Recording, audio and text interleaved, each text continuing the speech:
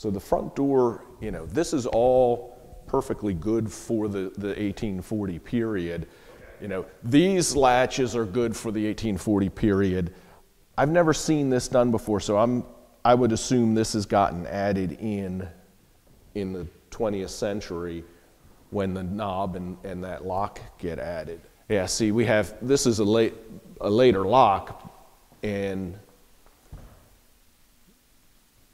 knob. We've got a hole here, but I'm not seeing good evidence of the original lock anywhere. One thing that's interesting on the house is that all the locks have been switched out on the first floor, actually on the second floor too. Okay. You know, so someone came through, and I thought it might be Mrs. Mealy, but someone in the 20th century came through and was looking, you know, to colonialize it and take it back to, I think, to what they thought it should be. And, you know, this might have been partly because people were assuming this was the house, that, you know, the other half of the house burns down, but this is still the 18th century house as opposed to a 19th century house. So we want it to look like an 18th century house. So that all of these locks on these other doors, I believe, came from the second floor doors. They're taken off. And so there were mortise locks on all these doors. So what's a mortise lock? So the door is cut here, and, you know, most of the locks we have today are mortise locks. The lock goes into the door so you don't see it, rather than being attached the way a rim lock. The carpenter locks are like a rim lock. They're attached on the outside, so you see that, you know. So actually in the 18th century, they start using mortise locks on the finest houses, so that by this time in the 1840s, you know, good houses, everyone wants those mortise locks because then the hardware is hidden. You know, there's that move towards hiding all the hardware as much as possible, so then the mortise lock would be stuck in the door. And you'd expect a mortise lock here because we knew we had them in all these other doors. And mortise locks came popular when? Well, they start coming in the 18th century, but they're, you know, they're extremely uncommon then. So in the early 19th century, they start becoming more prevalent, and so that's when, you know. Okay. So are you suggesting that is or is not an original lock? I don't think this is the original lock, but it's interesting that they didn't put a rim lock here, and I was looking for good evidence of infill on the door. Could the door have been replaced, or is that the original door? Well, let's see. It could have been replaced. This door's pinned there. It looks like good old hinges, top and bottom. These are Baldwin hinges, so they're certainly appropriate to the 1840s. The hinges upstairs, I think, are Carr. We can look at some of the other doors here and see. I think, I can't remember whether, no, a lot of the hinges are Clark hinges. Let's just look at these real quick and see, because, yeah. So these are the Thomas Clark hinges, which is a 1840s era hinge as well. And then, so the Baldwins work too, of course. You always have this issue, especially, you know, with someone who's collecting antiques. Mm-hmm. If they need hinges, they might go buy old hinges from somebody if they have the money and they're that obsessed with it. So let's say that she didn't. So when the fire happened, do you think it could have it brought itself this far over, and he replaced these doors with 18? The fire happens over there. Over here. I think. Because this is where the wing is gone. Yeah, this is all gone. This was all gone? This is all gone. Mm-hmm. Really? Yeah. Yeah, I mean, we have pieces of end wall that are good for the 18th century, but only very small sections. I mean, you can see the gable end wall up in the attic you know, and so that's a good 18th century wall. But So you're saying all this all was this is completely gone. in the 1840s? 1839 fire, all this is gone. There's nothing but some pieces of exterior wall. So what do you think remains from the original Corbin Lee house? You know, the Harry Dorsey Gough 1775 house. The foundation walls, this end wall, and you know, how much exactly of the end wall. For example, we can get under I think it's under the porch there. You can sort of see the line where, as I recall, where the old wall was and what's, you know, where the new has been pieced into it. Okay. So the wing, this west wing, those walls probably mostly survived. You know, somewhere at the top they've come down. But see, and that's why it's hard to get a complete read on that, because he rough casted the whole building. And of course he does that because you've got, you know, scorched stone and brick, and then you're piecing in new, and you're probably not going to be doing Flemish bond, you know, in 1844, because that's, you know, it's retarded tear at this point. And so you're going to be doing a different bond. It's going to show terribly. It's fashionable to do a rough cast building anyway, you know. You get to this question of, well, why did he even bother saving the little pieces of wall that he did save, you know? Well, yeah, I mean, he could have taken it down right to the foundation on this end and rebuilt, you know. So the Rawlings piece, though, if this is the Rawlings, you said it's not. It's 1844. This is 1844, so this isn't the original Gough. No. All the Rawlings plasterwork was lost in the fire. Yeah, this is all Greek Revival plasterwork. Yeah. The family was here at the time, right? So they start they start moving out everything of value down here, as you know, and they're running in as the place is going up. They're running in, and you know, if there's anyone around, they are coming as well. And you know, and then you have an issue of people coming and stealing stuff. You know, as you're rushing and putting it in a pile out there, there are sometimes neighbors who are taking stuff away that's of value that they could use. You know, rather than helping to, you know, pull stuff out. Well, that would explain the marble fireplace that's documented in his records, because it's stretching into this room. Yeah, they are all Greek Revival 1840s mantles. Yeah, and the fireplaces too. You know, because if you look, these are all soapstone. The firebox. There was a soapstone quarry in Marriottsville, and I presume that that's where most of this was coming from. You know, they were shipping it into Baltimore, and then he's probably bringing it from Baltimore out to here to do those fireboxes. Typically, your brick firebox walls would be parged, and the idea of that is, you know, the parging protects the brick, so you would never have exposed brick in your firebox. The heat wears out that parging, and you have to periodically replace it. You know, with the soapstone, it's one of the few stones that's good in fire. That's why they use it, and you know, so you get these nice big pieces and it gives you a very finished look, and it doesn't deteriorate the way the plaster would. So that's 1840. 1840. So basically, this house is 1840, except for the foundation. This wall survives. This wall survives up into the gable end, and you can. Well, yeah. I mean, the outside walls of the wing here survived, but you know, all of this is all 1840s too. I mean, this is just a shell. Okay. So he comes through in 1840 and renovates the wing. And my interpretation was, you know, he needs a place to stay here. So this is quick and easy for him to do, and they can live here when they're out here, you know, as they then get around to rebuilding. Right.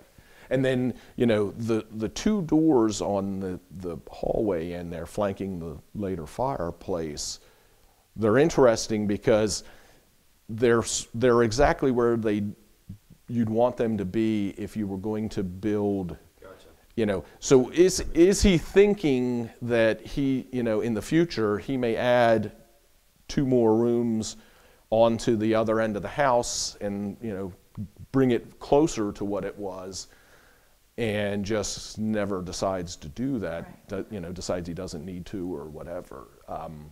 You know, that's a possibility.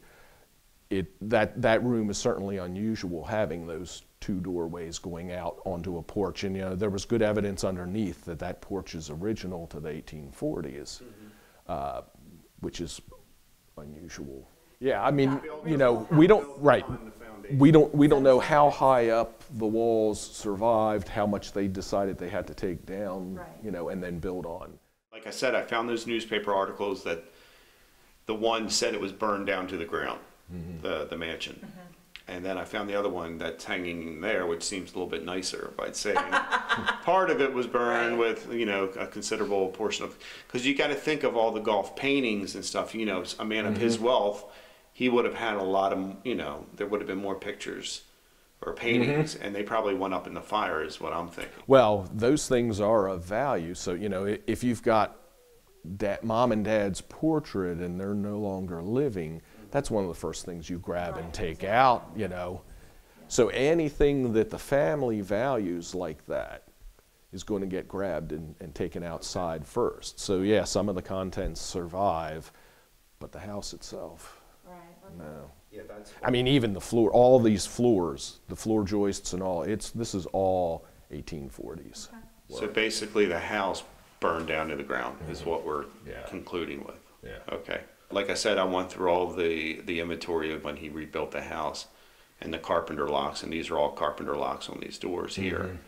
So they are, would you say they're original to the 1840, or did someone put those in later? Or no, I think they're original, but we're upstairs. We're upstairs. Yes. Okay. My What makes you say that? Because there were, well, let's go. I think this door probably will show it. Let's see. Okay, so you can see the seam here. So there was a mortise lock in here. And yeah, that door, yeah, I wasn't seeing a good seam there for it. But all of these doors downstairs have seams for where there was a mortise lock. And then you go to the upstairs doors, which have new locks. They all have scars for where there were carpenter locks. So what I think happened was, you know, she sees these and she thinks, these are good old colonial locks, you know, not knowing the carpenter dates to the 1830s, 40s, you know, into the 50s. And so she takes them all down, brings them down here, rips out the original locks, probably tosses them, not realizing, you know, they're just the same age, and then has to put new locks upstairs.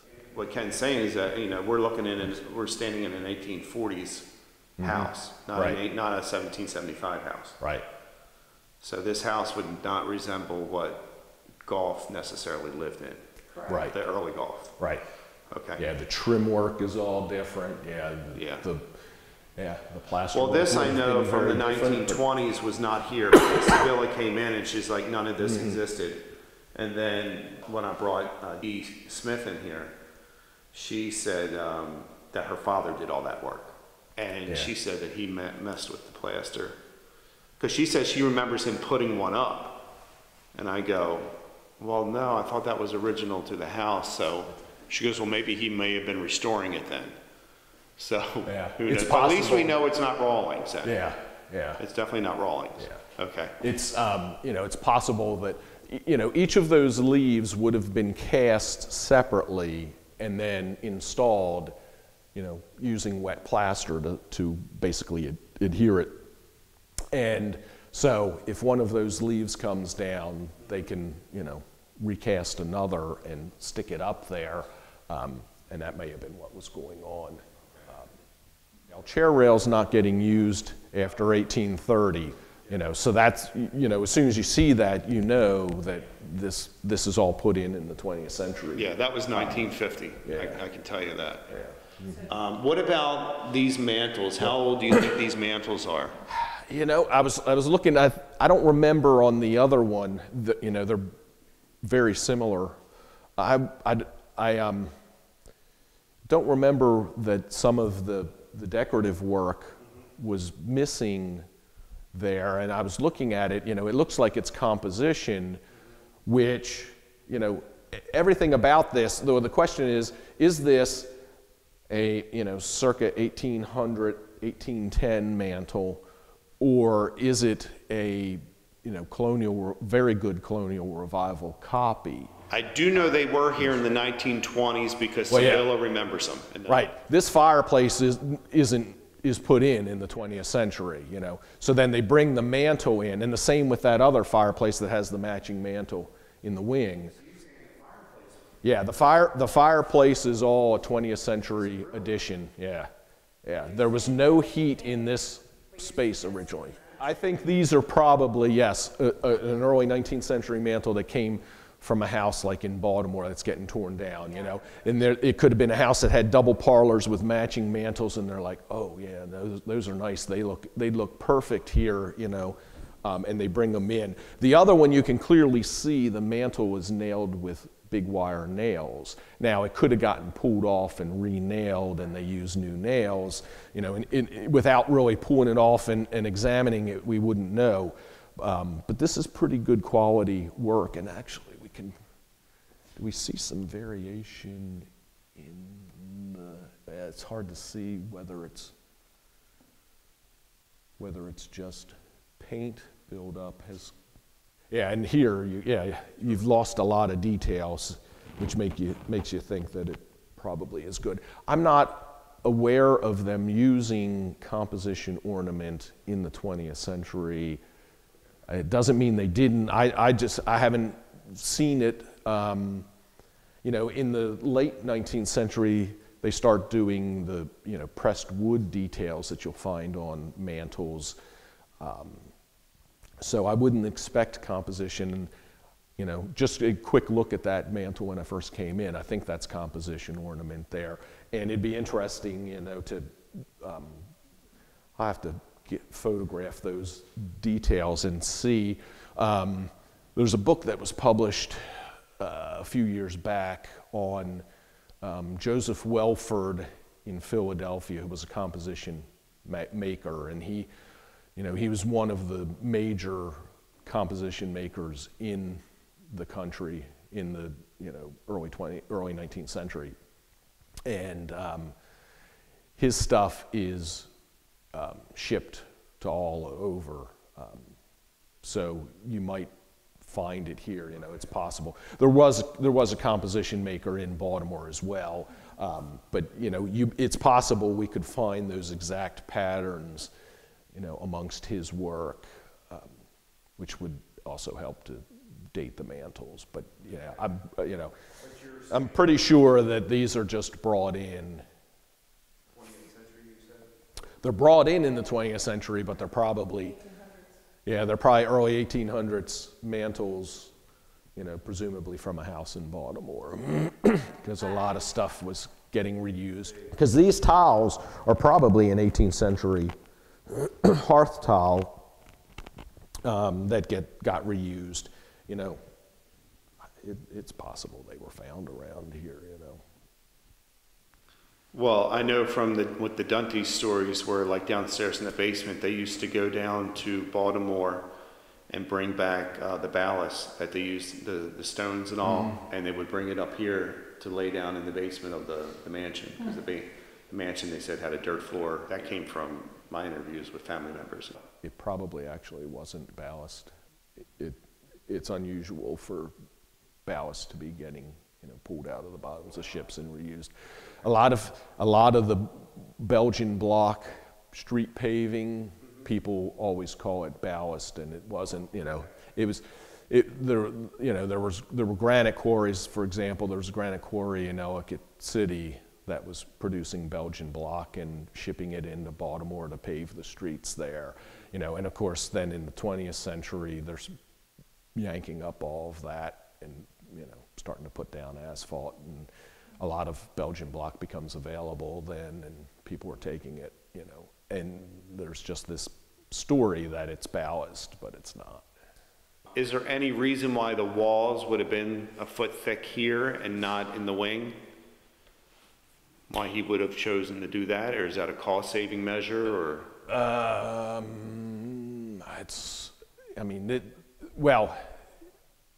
This is, so he creates a bearing wall here.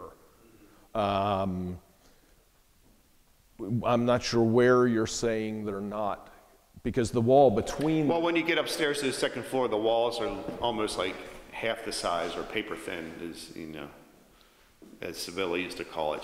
She used to call it the cheap side of the house. Oh, huh. Because the walls like here are like a foot thick, but when you get up to the second floor... Well, they're thinner here because, of course, this is a frame wall, not a masonry wall, I think. Yeah. Yeah, so this is a frame wall, so it's thinner than that wall. Yeah, you got to understand, I have no idea what I'm talking about, Okay. so... I'm just saying what's been told to me. Right. And, Well, that's why you're here, so... I need to go up and look at that wall to see. Because it's such a hodgepodge, the house, you know what I mean? With, like when you go into like Hampton, it's all symmetrical, everything's balanced. And here you got doors here, doors there. Right. Well, because you only have half of Hampton here. That's the problem, If you had the other half, then you'd have a couple of rooms that on that side that would balance these couple here. The difference is the way he sticks the stair in here, instead of like at Hampton, you have the stair between two rooms, Now, do you think something like that would have been similar for the time here? A staircase that was more elaborate? Well, you mean for the original house? I couldn't find any evidence, mostly because everything's burned, of where the stair probably was.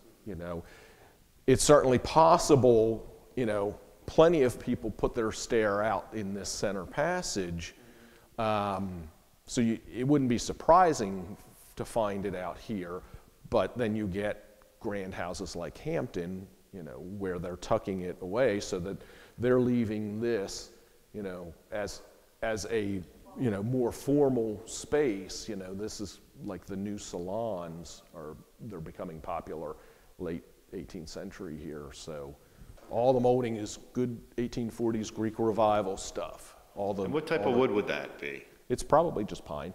Just fine. Mm-hmm. Okay. Yeah, and it could very well have been taken right off of the Perry Hall lot, wood lot, and sawn up, and then then hand planed. Yeah, the plaster cornice is all 1840s. So that is 1840s. Yes. We have decided is 20th century. Yeah, the Fireplace. Yeah, Fireplace the is mantle 20th is. century. Yeah, Mantle's 1800s, just put here. but Yes. right. And how do we know that it's 1800 just by the design? The design of it and construction. I think the other one. We can go in and look at the other one. I think the other one, you can see where it's pinned together. That's my recollection. Yeah, let's go see that real quick. This is very interesting.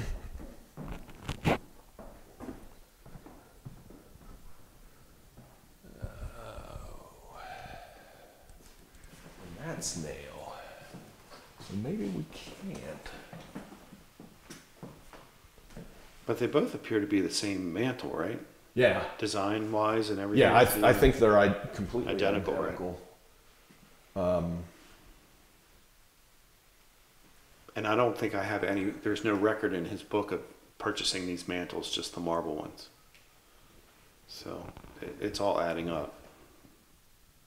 Yeah, because this fireplace is also added in. It is. Yeah, this is a 20th century add in Okay. for this. And how can you tell that? There's a couple things that, you know, just the construction of it and the way I think the biggest clue was in the up in the attic where it punches through. You know, and it's not tied in to the others.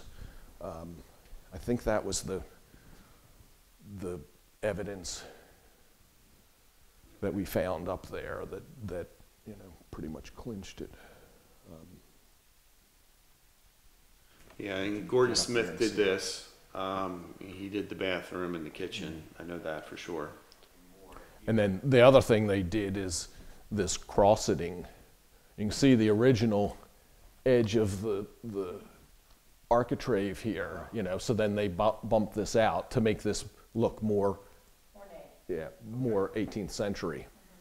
You know. Sibylla told me there was a dumbwaiter here. Well, you can see it cut out. Yeah. Mm-hmm. When she came in, she said there used to be a dumbwaiter that came from the basement up here.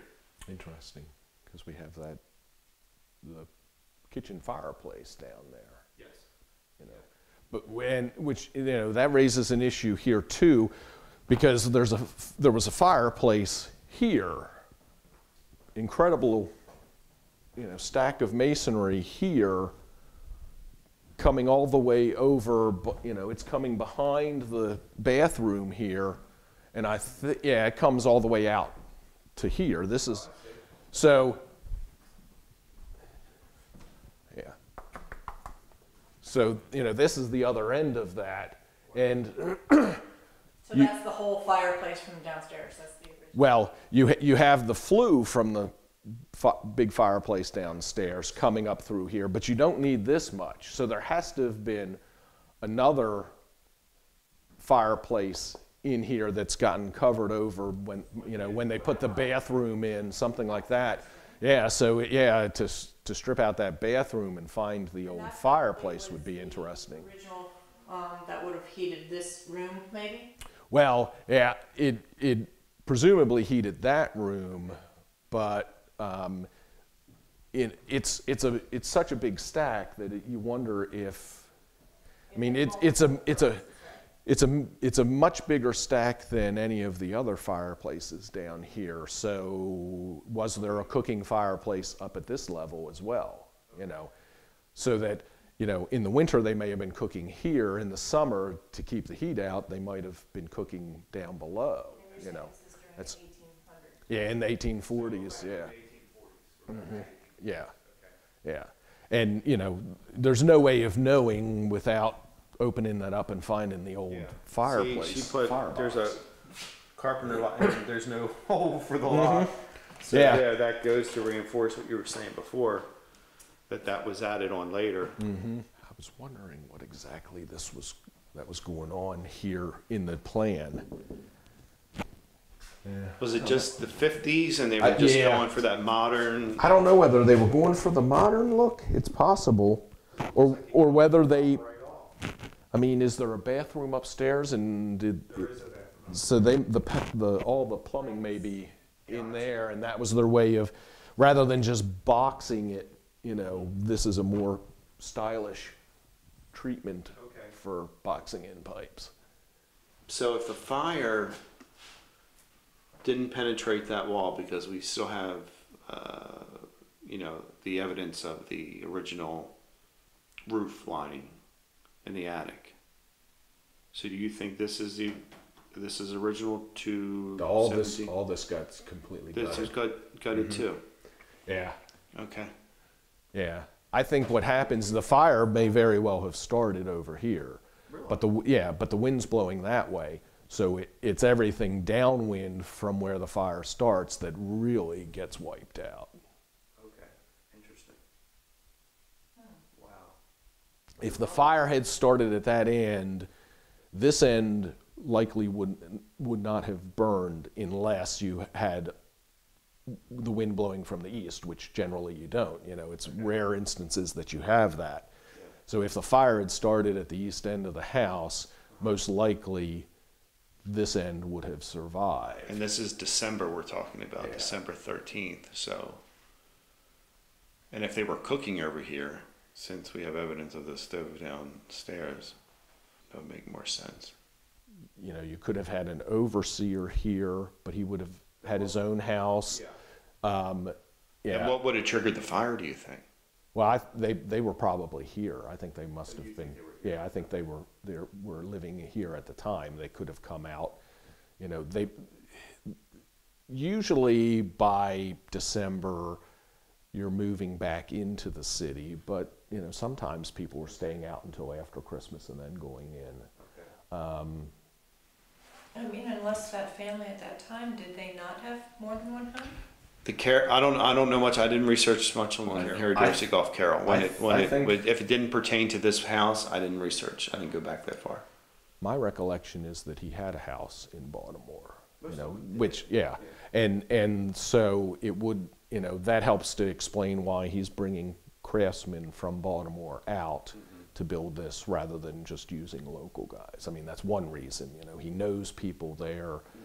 He's there in Baltimore a lot of the time, so he can contact. And it appeared that he acted as his own general contractor. This is the end of the tenon for this rail, right? So this is construction. This is not the, you know, evidence of the mortise lock. You know, Okay. These are the tenons coming through. You can even see there's the wedge.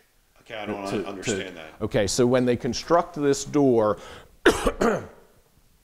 you know, they are in this style. They are cutting a hole in it, and then the end of this rail is being cut down so that you have a little pocket here the end of this rail, this tenon on the end of this rail goes into the pocket or the mortise in this style, you know, so that's holding it together. Then you drill a hole through them and you put a wooden pin in there to hold it together tight, okay? So they've cut the mortise all the way through so that the tenon comes through, and then to help keep that joint tight, you know, because this will keep it tight to a certain extent, but you can make it even tighter by cutting a little wooden wedge and driving it in and then sawing it off flush, and then you know, that just keeps this from working loose as you're, you know, keeps. This is all, you know, you've got 1, 2, 4, 6, 8, you know, 10 mortises and tenons to join this whole door together. Well, you potentially have more than that because these sometimes, you know, will often be, even though they're not pinned, they could still be mortised and tenoned. So yeah, at each of these joints. But all of these joints are pinned, and these probably have 2, sometimes as many as 4 pins to them. So even these smaller doors, then you're saying they're also 1800s or? 1840s, yeah. You know, almost all of these doors are 1840s. You know, there are probably a couple of exceptions. I'm not seeing good evidence here, but because this is the wing, we could have, you know, since this is most likely a service space, it'd be more common to see the carpenter locks, rim locks on this door and not the mortise locks. Really, why? But, well, actually. So, unfortunately, we've lost the, well, we haven't lost, they've hidden the evidence for what was here on this side because they put this little panel, Yeah, they did that on covered that, so if you were going to restore this, you want to pop this piece off.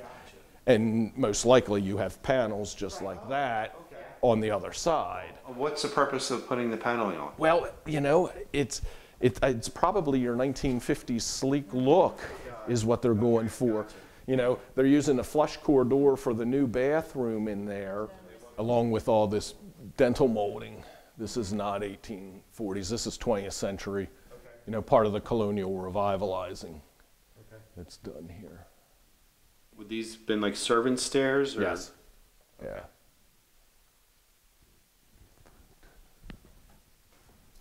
I don't remember seeing that.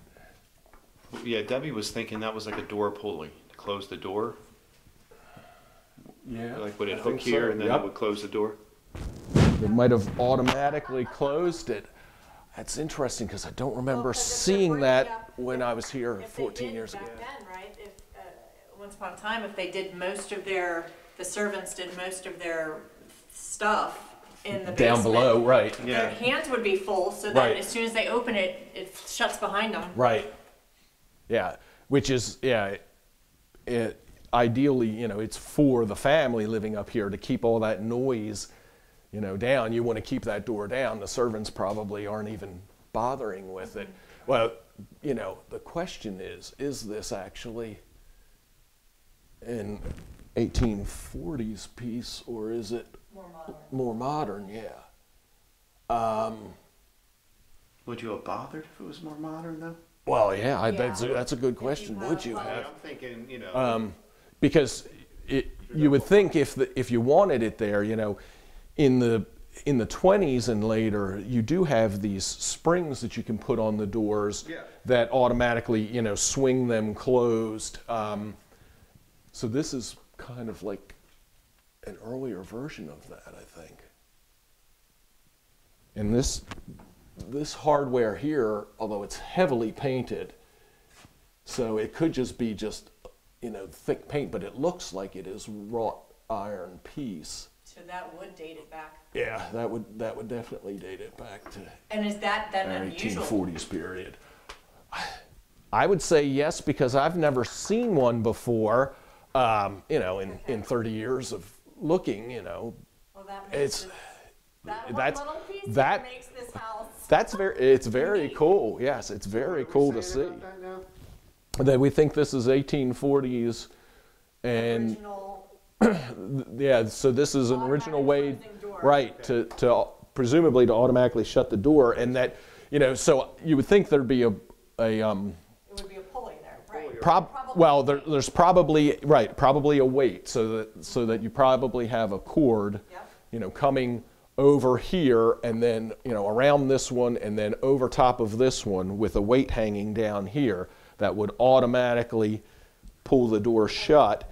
And then you wonder whether is there any evidence of the weight scraping here. The whitewash on this wall is just all peeling off, so it's you know, if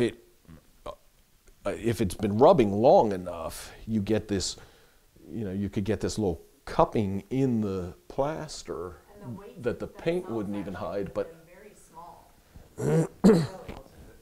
what's it? Assuming that it, you know, the floor wasn't sticking at all at that point, yeah, you probably, it was, you know, I would think they'd been using a sash weight like you'd see in the windows. And I think these windows probably had sash weights. Well, you know, they're typically a square, and they can be, you know, the size varies based on the weight of the window sash, but, you know, they're often that long, you know, and you can get them bigger. You can get them bigger around, too, for... and we can take a quick look at the window sash and see. I think my recollection is that these were hung on weights. They wouldn't have had Yeah, that. it was a mortar, and then they put the, Well, because there's no reason Okay. for a skeleton key if you have a, Automatic. well, well, if you have the carpenter lock, right? It doesn't go through, right? It just unlocks the box, correct? yeah, but if you were unlocking from this side, you've got to go through the door. Gotcha. And that would be the case even with a mortise lock, you know, that you want to have access usually from both sides, and then you would still have, you know, those skeleton keys with the mortise locks. Although if it does shut enough that it locks, you'd still have to use the knob, which is interesting. There's somewhere in here, there's an elbow latch. I forget now where it is.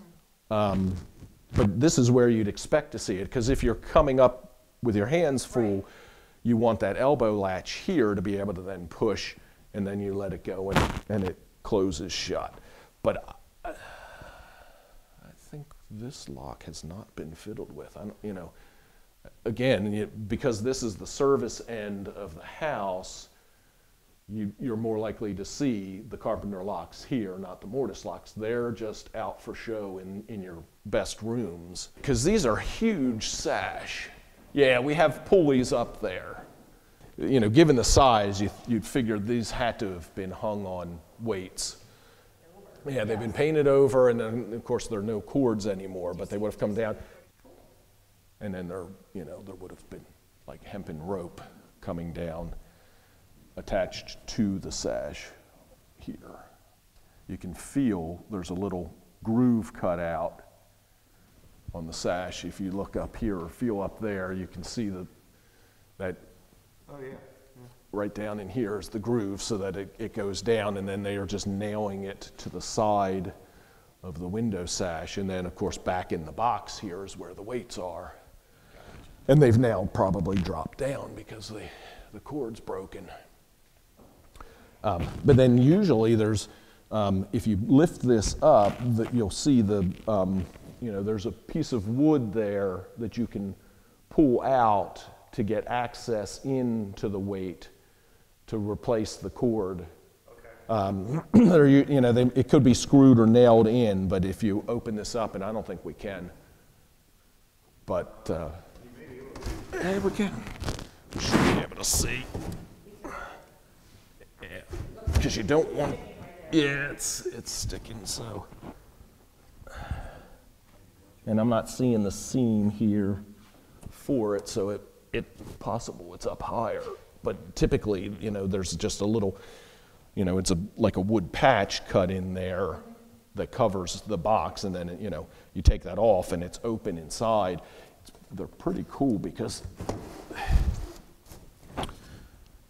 you have sash weights for both this inner sash and the outer sash, and the boxes will often have a little piece of wood that separates it so that the two sash can't get or the sash weights can't get tangled at all. So they're in separate little boxes, and then there's you can get to it by, like, I've seen them where they have a little hole cut in that little piece of wood that separates the two, and you can slide it up to get to the, because if you open this, you'd get to the sash weight that's for this lower sash, and then you slide open that little box, and you can get to the sash weight that's for this outer sash, upper sash. Let's head on upstairs. So we're saying this is 1840s, right? The Yes. actual structure wall, the walls and Yes. all that. Okay. Yeah. Because the first thing Sibylla said when she came in here, she was like, "What happened to the fireplace?" And I'm like, "I've never seen a fireplace in here." And she's like, "No, there was a fireplace right here." And then if you come here, you can see the cutout in the floor. And you can see that's masonry. Yep. So why it was removed, I don't know, but Yeah, that's a good question. unless it was collapsing. Because, well, in a sense, it's not really removed, it's just covered over, So now we need to get the pry bar out and expose it. Well, a body could fall out for all we know. Now, the closets, do you think they would have been original? Actually, I'll take a look at that because I think it was. I mean, this mantle is good for the 1840s. Fireplace looks good for the 1840s. We have a good pressed brick in the fireplace. From here, let's get a look at them. The inside. Yeah, they're Thomas Clark hinges. The door is pinned together. Yep, that looks like that's good for 1840s. Now, Yeah, was that so odd to have closets in 1840? No. No? Okay. No. They're, they're coming in more and more, and so for a grand house like this in the 1840s, it's not unusual to have closets. Because I always thought, I always compare everything to Hampton. I think they always use like armoires and cabinets and stuff, and they never had built-in closets. And you're still using them in this period as well, but yes, built-in closets become much more common in the 1840s. Yeah. Okay. Yeah, and Sibylla, like I said, she always referred to this as the cheap side because the walls were so thin and. That's a standard wall thickness, though. Yeah. That's probably, it's between 5.5 and 6 inches thick, I'd say. So, that's standard. Yeah. I was wondering if maybe we had board walls in some of these rooms. What do you mean by board walls? Vertical boards that would be an inch thick board, typically with a bead on it, and that would be the wall, but not here, not even, and this was probably a room for kids, it's heated, you have the closet, so even though it is at the service end of the house, up here, it's probably designed for kids. The same with this one, because we know we had a fireplace there, even though we don't anymore. And then this closet looks, the door looks good.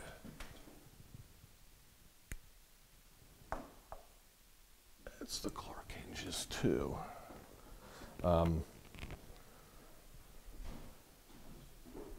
Interesting is, why do we have two? Well, we do.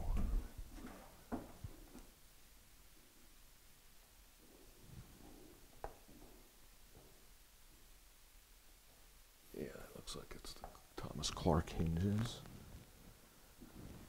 And when you say Thomas Clark hinges, is that a type or is that a brand? It's a brand. It identifies to the 1840s. Yeah, I think it's a longer period than the 1840s, but around here it just seems like, knowing what we know. The Clark hinges, you can find them into the 1850s here, but I guess I've seen them maybe into the early 1860s, and that, and they might be late 1830s, so, 30s to 60s, and that's it. Same with the Baldwin hinges that we saw downstairs. I guess that was the front door, had the Baldwin hinges, and they're stamped Baldwin. And they date to? The same 1830s to 60s period, yeah. There's also somewhere in here William Carr hinges made in Philadelphia, and I think they have a narrower date range, which is 1840s. Was it insured, and do we know what company it was insured with? Yeah, I don't recall. It did not even occur to me to even know that. Yeah, I was just talking to someone yesterday, and this man was from Philadelphia, and he insured his property with a Philadelphia company, and the records are still there. So I just sent to them for copies of the records from the 1840s, and it includes, yeah, they still have them. And I think they're now at the Historical Society, but it includes a little sketch plan of the house, and then a description of the details of the house. And they, they go down to, like, you'll see in the basement this house has counter ceiling in it. And that house had counter ceiling, and the insurance agent mentions that the house had counter ceiling in it. So, if you're rebuilding it, you don't see counter ceiling done out in the country on your typical farmhouse. To find it here, that helps to give you a clue that he had builders coming in from Baltimore, because that's where they're typically doing it. And in that insurance document, they mentioned that the counter ceiling was to cut down drafts. He specifically states that in the document, which is great. Because there's always been this back and forth about is it for insulation and cutting down drafts, or is it for fireproofing, you know? And here you'd think, oh, it's fireproofing, you know, he's rebuilding, you know, he wants to do whatever he can to protect the house. But according to that Philadelphia agent, yeah, it's for cutting out drafts. Yeah. You wouldn't be a bit surprised to find that both the old house could have been insured, and if you could find that old record, that'd be incredible, you know, and then this house. Well, see, the question becomes who is the insurance company, and do those records survive? So, for example, the Equitable insurance company in Baltimore, those records survive, but in general, they did not insure anything outside of Baltimore. So, you know, but you know, he could have been sitting on the board. He could have convinced them, yeah, you know, I want my country house as well as my city house insured, and you know,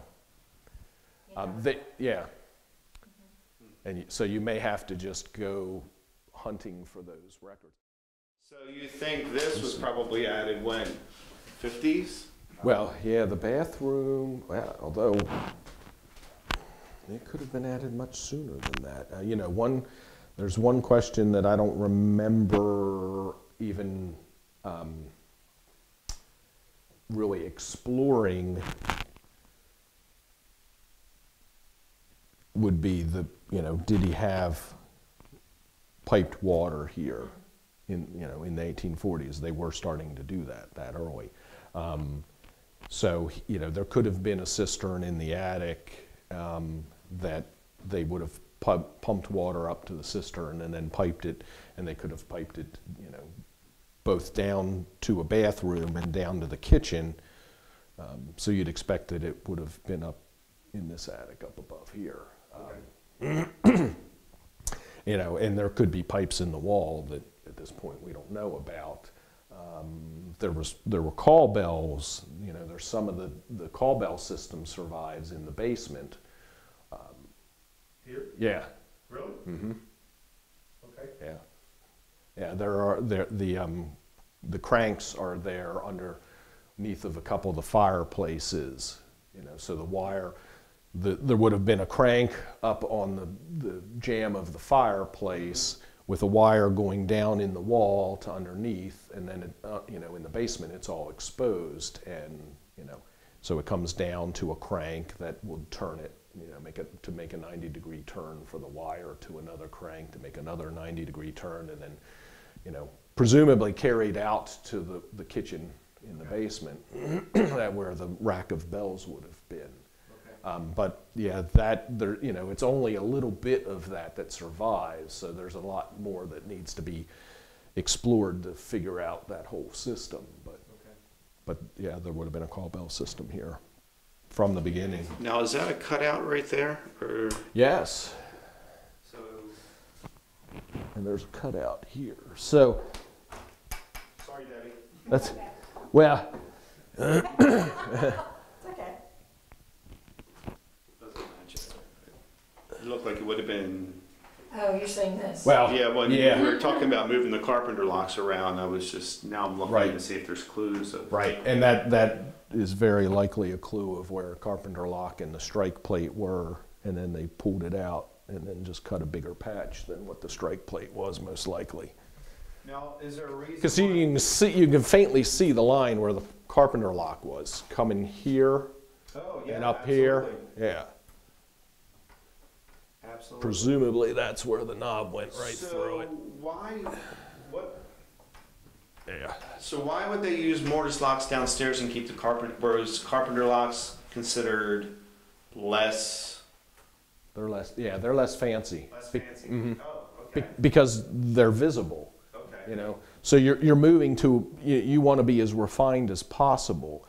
So the hardware being exposed doesn't seem very refined. Okay. So you bury that lock in the door, and where you don't see it. See, that would be much more impressive to me now. It makes sense. Everything you're saying makes so much sense. We typically think completely differently from the way they were thinking.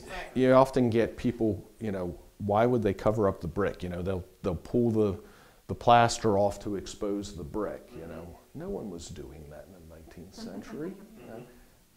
Anybody can have exposed brick. Covering it with plaster and then an expensive paint or wallpaper, that's what you want, you know. Yes. Okay. People also complain, you know, why are the wide floorboards up in the attic? I want those beautiful wide boards down on the first floor, you know. No, they want the narrower boards, you know. Those narrower boards are more expensive because you've got to cut them up into smaller pieces, you know. It was all about showing your wealth. Exactly. Mm-hmm. Getting the best. Yep. You know, and so you're putting your money on the first floor, and you're putting your cheaper carpenter locks up on the second floor. Not yep. many people, again, very many visitors would be up on your second floor. Interesting. So we don't know if this would have been an original bathroom or just another Well, room, or... yeah, certainly that tub is not 1840s, it's much later. But, you know, there is a possibility that they could have had a bathroom here as early as the 1840s. You know, you tend not to see it in country houses. It tends to be more in city houses. And I always thought this was odd, the steps, but... Well, because this step is cut through, this doorway is cut through to this room. Yeah. There was originally, you know, that was a closet there, so there's no communication between that bedroom and here. Okay. So yeah, so they've reconfigured the step most likely in order to be able to get both up into the attic and over into that other room. Okay. So the bottoms of the steps here are probably, you know, completely wrong. The interesting thing is we have cut nails here on this board. So whenever this was done in the 19th century, this isn't, you know, this board is put down in the 19th century, and presumably the next step down is there. So this is probably done, which makes you think these stairs are done and the doorway cut through, you know, in the 19th century. And not 1950s like. Because you got brick here, and that's stone. I think that's brick. I think it's just, it's fire damaged. So it's fire damaged brick. Mm-hmm. So we can agree that this is the original.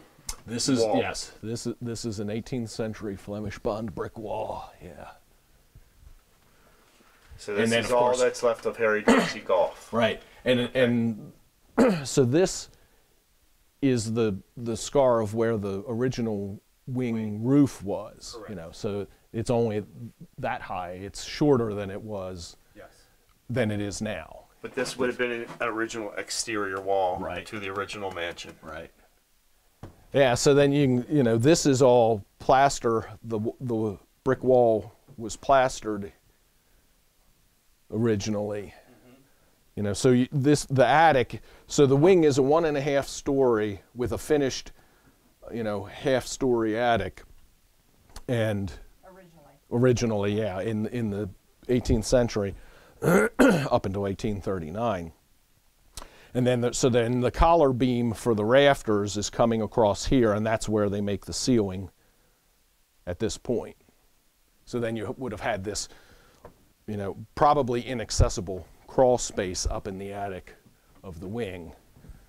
So what are you standing in front of? This is a chimney stack from the original house, I'm thinking, but let's take a look at it and see. Well, see here, yeah, it's rebuilt. This is our Flemish bond 18th century brickwork here. When you say Flemish bond, what is okay. that like a type of brick, or is it a seal? It's a pattern, brickwork pattern, you know. So when they're laying bricks in the wall, they're, you know, you have to lay bricks.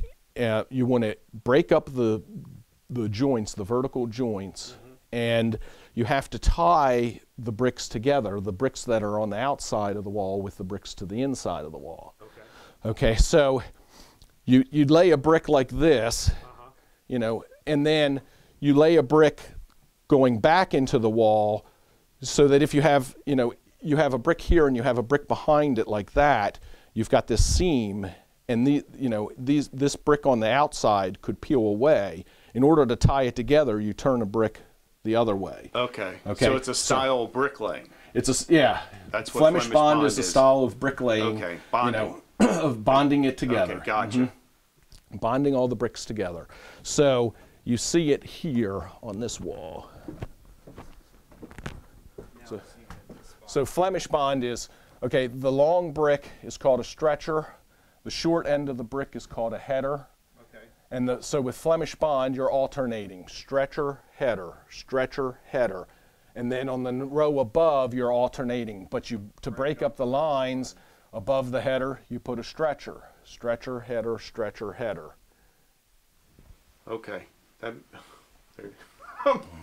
I'm getting so much out of this. Like, that's perfect. And there's a little hole there too, right by the top of the step. Well, that's probably cut out in order to take the header for the end of the stairway. Just like they cut out, well, here, you know, this was a solid brick wall, and then to put this purlin in to support the roof framing here, they cut that out. And it's interesting because there's not much. They didn't even cut it out that deep. That's barely hanging on. I think the brick here is cracked because of the weight of it. The beam? The beam, yeah, the weight. Oh, I see what you're saying. I can see it clearly from here. Right there. It's like just a piece of wood just jammed in there. Fortunately, I mean, you know, because you've got this brace here taking the end, so the weight of the roof is coming onto here. It's getting transferred down the brace to this post, which comes down to here. You know, this piece is then carrying the weight over, but wait, it would also carry the weight down. You've got a wall under here. You know, the question becomes, how strong is that wall? Was it meant to be a load-bearing wall? It kind of is now, but it's kind of, you know, this is classic overbuilding, and thank God for it, because, you know, then when something like that happens, the house doesn't suffer catastrophic failure, you know, because there's so much else going on up here that can take that. Anyway, coming back to this, so there's the line, and we have the Flemish bond on this side of the fireplace, and we don't have it here. This is all, you know, the wall cracked here apparently, or the brick was in bad enough shape that they felt they couldn't reuse it in the 1840s. So that section of the wall survives to here, and then this is all taken down and rebuilt. Would there be a reason why they would rebuild it though? Either, or just let it go since it's in the attic now? Well, see, again here we've got this. Yeah. Okay. So we have Flemish bond here, and then this whole end of the gable apparently collapsed and had to get rebuilt in the fire. So this is, I believe, this is the fireplace that gets added down in the kitchen. We were looking at that second wood, the Adamesque mantle. From the original house? No, this is down in the kitchen. We were looking at that wood mantle. Yes. That's the early 19th century. Yep. Matches the one in the front passage. Yep. And I had said that the fireplace there had been added. Mm-hmm. So then this is the chimney stack for that fireplace. It is interesting that is tied in there. I'm trying to remember, and that is tied in. So actually, that does suggest that the fireplace was here from the beginning. Well, from the 1840s. It's built in from the 1840s, so I'd have to look at the fireplace again downstairs. But that's suggesting that that fireplace in that kitchen room was there. Well, I think what they're doing is there's a chimney stack, a flue on the other side. Oh, they're feeding off. And yeah, I think they're just tying it back in. And so if it had been exposed, they would have been corbelling the brick back to create a weather for the rain to come off of it. If we could get inside, we'd probably see that the flue is corbelled here to come back in. Of course, this is never going to be exposed, so they don't have to do right. But this was always exposed, so you can see they have a nice grapevine strike to the joint here. See that little. So when they're laying the brick, they're coming back and pointing it up, and they're using a little grapevine tool and striking across there, and leaving that so that you've got a nice looking brickwork. And then over here, when they built it up, they literally just took stone and exactly that So we have an 18th century brick chimney that survived there. Yeah, because you can see the burn marks. And you can see the ridge line for the original wing. So everything above that, of course, was exposed in the 18th century because that's above the kitchen, the basement cooking fireplace. Okay. And then, of course, you can see that they've added onto the left an extra flue. And that flue may be for the fireplace that I'm assuming is behind the bathroom in that kitchen area. So the question is that stonework 18th century or is it 19th century rebuild? Well, I'm thinking that when he raised the roof, then... Yeah, that you're right. Because we have the roof line here, so all of this stonework here. He raised the roof and he just used rubble or whatever he could find. Yeah. To fill in the gap. Yep. And then covered it with stucco, because that looks, with that hole right there, that takes you almost right out to the wall. No, that wall. No. Yeah, that stone wall has to be at least 14 inches thick. Typically, you're going to find 18, but it could be only 16 inches. So is that shoddy work, or do you think that was just get it done quick and cheap? The hole? The stone and just adding the stone. I mean, do you think that's something he encouraged to get it done, or? Well, do you think it's the attic anyway? It's certain. It depends upon how easily he could acquire the stone. Where it's coming from. It's possible that it's just easy because he has it available. But if he knows that he's going to be rough casting the house from the beginning, what's the difference if he builds in stone or brick? Yeah. Yeah, and I don't recall now whether there was any evidence of stone in the walls of any part of the original house. Because I know that Gordon Smith, when he built, because when he finished the barn house, and even the well out here, all that stone was from the property. I guess they used the brick to give you more of a sharper edge, right? Yes. And then stone to fill in everything else. Mm-hmm. Now the darkness of the beams here. Oxidation of the wood. Okay. Over 100. So it's not fire or smoke years. or anything damaged or treated. I mean, there could be a little bit of soot in here that escaped from fireplace did crack. Tell me it was struck by lightning twice. The house. It looks like a wrought nail as well. This one is cut. Go all the way around. Yeah, so they're to hang up stuff.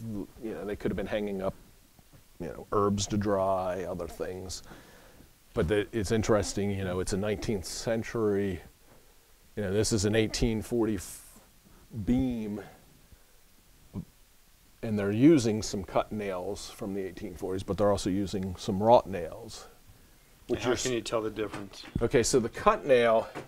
Let's see here. This is a good example of the cut nail. So, it's regular and square in the shank, and then it has this kind of squared flat head.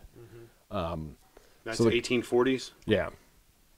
So the cut nails are made from a plate of iron, and they're cutting the plate, and the plate is set at a slight angle to the blade so that one end of it, the nail, is wide and the other end comes to a somewhat of a point. Then the machine heads the nail, flattening it, and you get this flat kind of square profile. With the earlier nails like this, you have a square shank, except that it tends to be kind of irregular because it's hand hammered. Gotcha.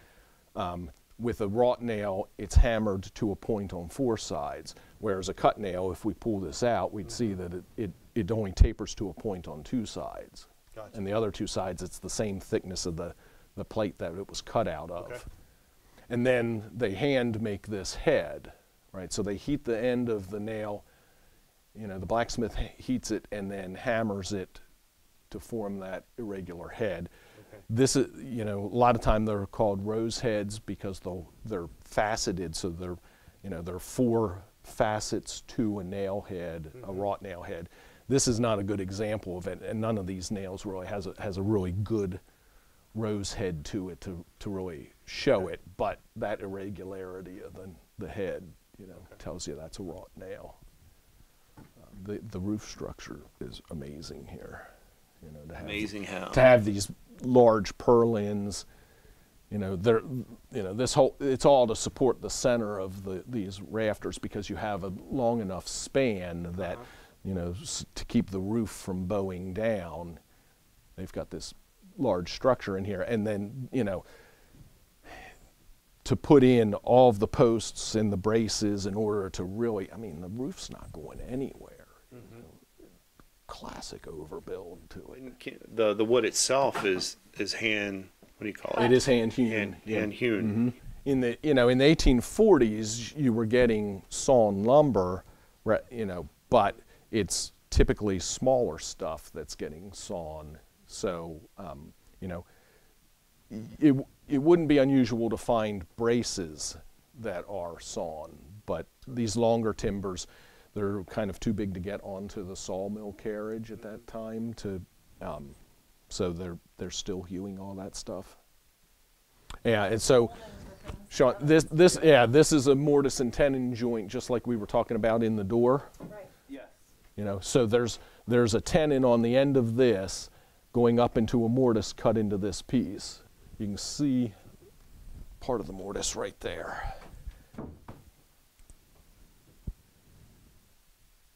So they've stuck what looks like a wedge in there.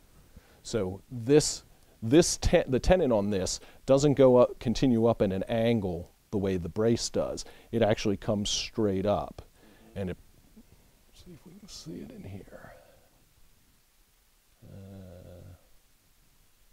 I think it's about here, and so it's probably coming up about that far, and then it could be coming straight over, it could be coming at an angle too.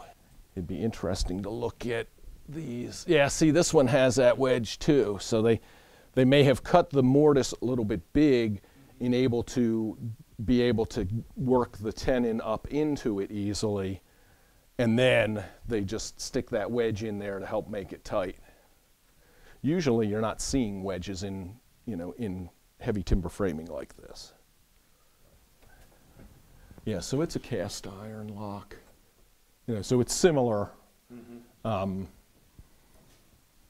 this one's smaller because it's a little bit bigger than a cabinet lock that you'd see on a cupboard or cabinet, but it's similar to, because it's just locking up the stairs to the attic. So, well, the stairs are here from 1840s. So that includes this. Includes the door, right? It's these couple stairs and the cut through of the doorway into that bedroom. And they probably cut the bottom of the door to make this then. Actually, they added this in because if you come out here, yeah, you see here's the bottom step, you know, and it's hidden by this being Right. added in, and then, yeah, them cutting the door off and putting it right in there.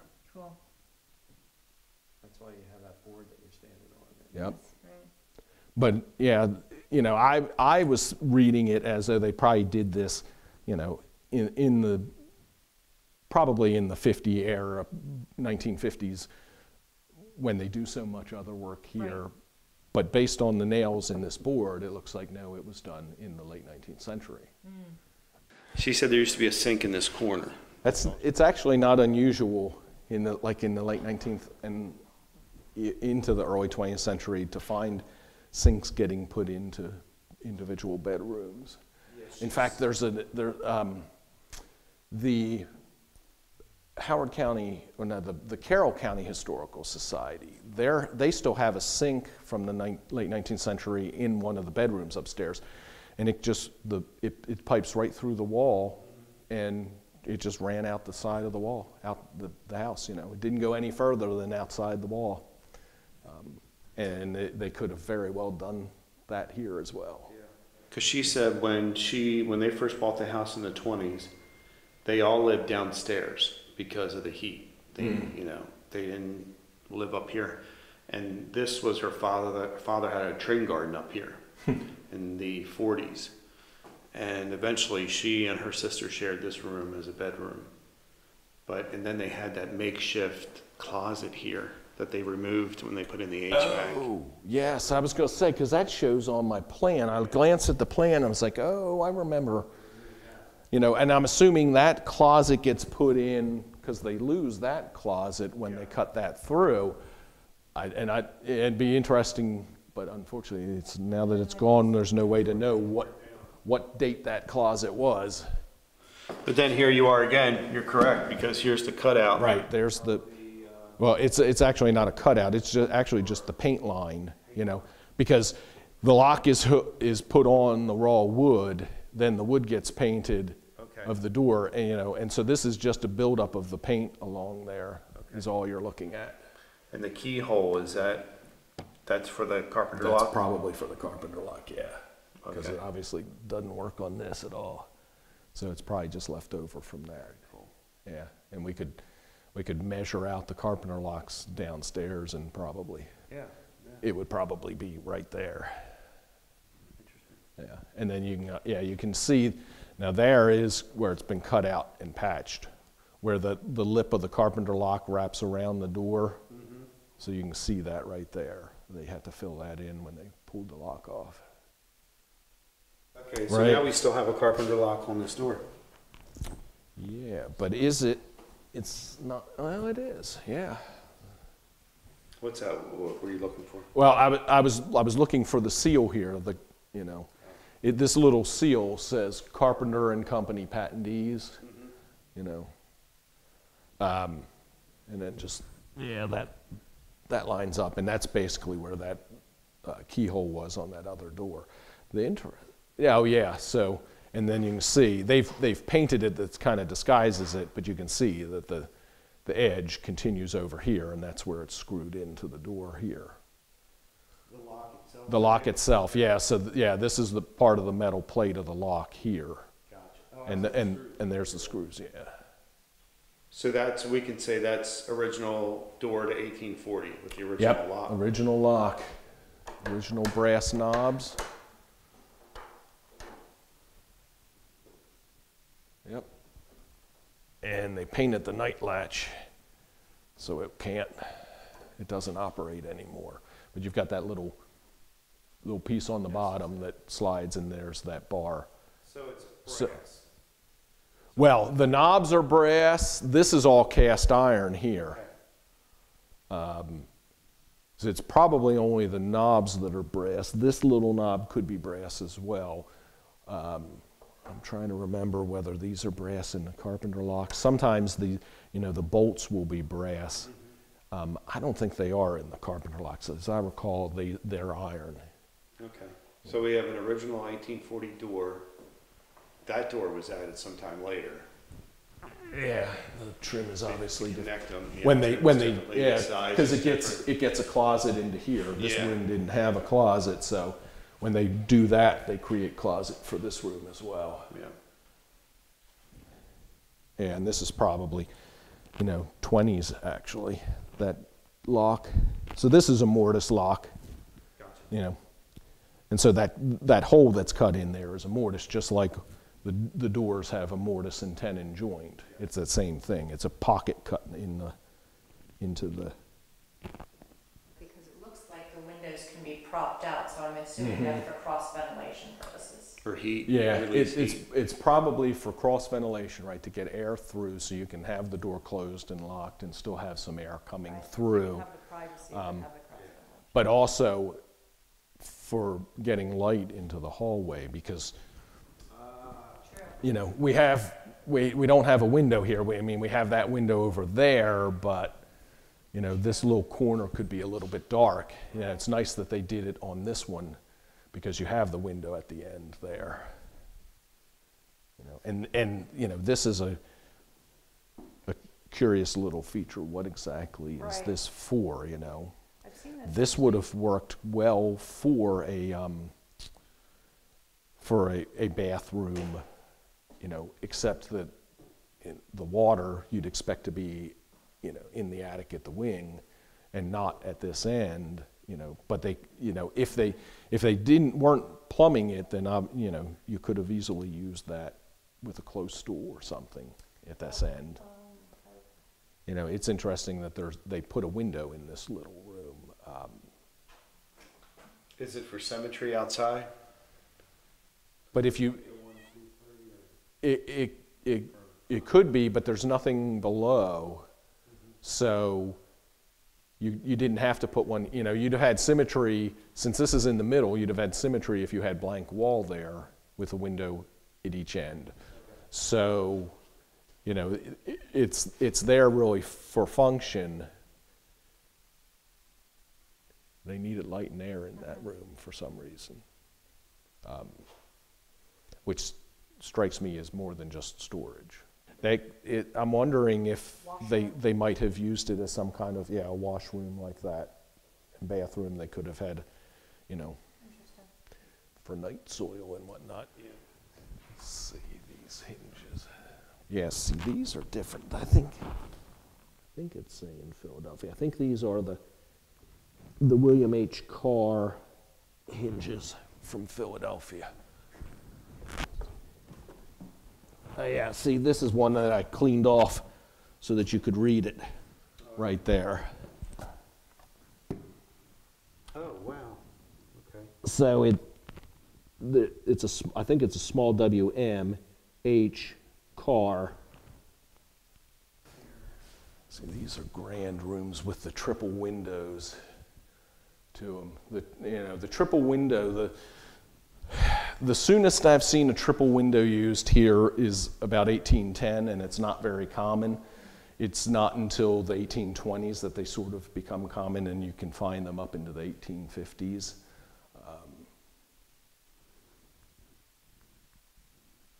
So this would have been still fairly stylish in the 1840s. Expensive? Mm-hmm. Okay. Look at the size of that. I mean, this sash, that's impressive. And then the mutton profile that they use here is this kind of a Gothic profile, how it comes to a point. So it's almost like a lancet window profile to it. Oh, okay. Start to see this coming in the 1830s. So it becomes kind of, the style for your window sash mutton profile in the 1840s.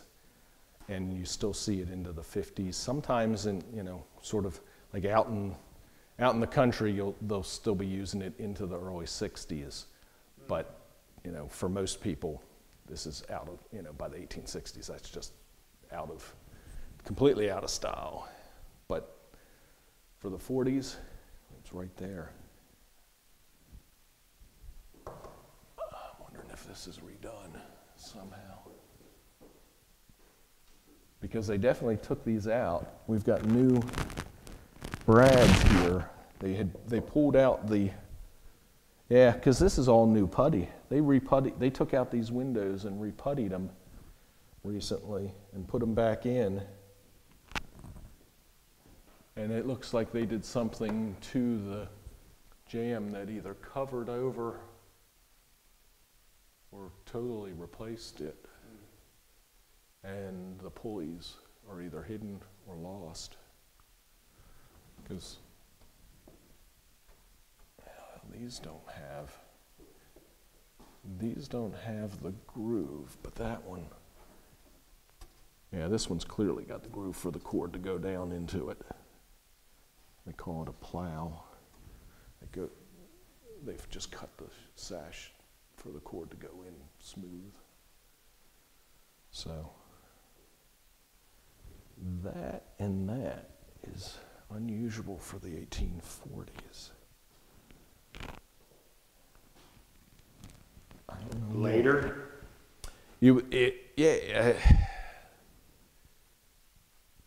Possibly. There's nothing that other than that makes me think that it would be later. It's just that kind of simple bevel and that bracket is just not something I've seen in the 40s. There's a stovepipe hole. There's a thimble there. That's where you typically see it. You know, the pipe's coming up and then over it, cut through into the flue. But here they must have had one coming right off the back. Usually you just see it run in, no infill like this. It just runs in and then they turn it up into the chimney flue.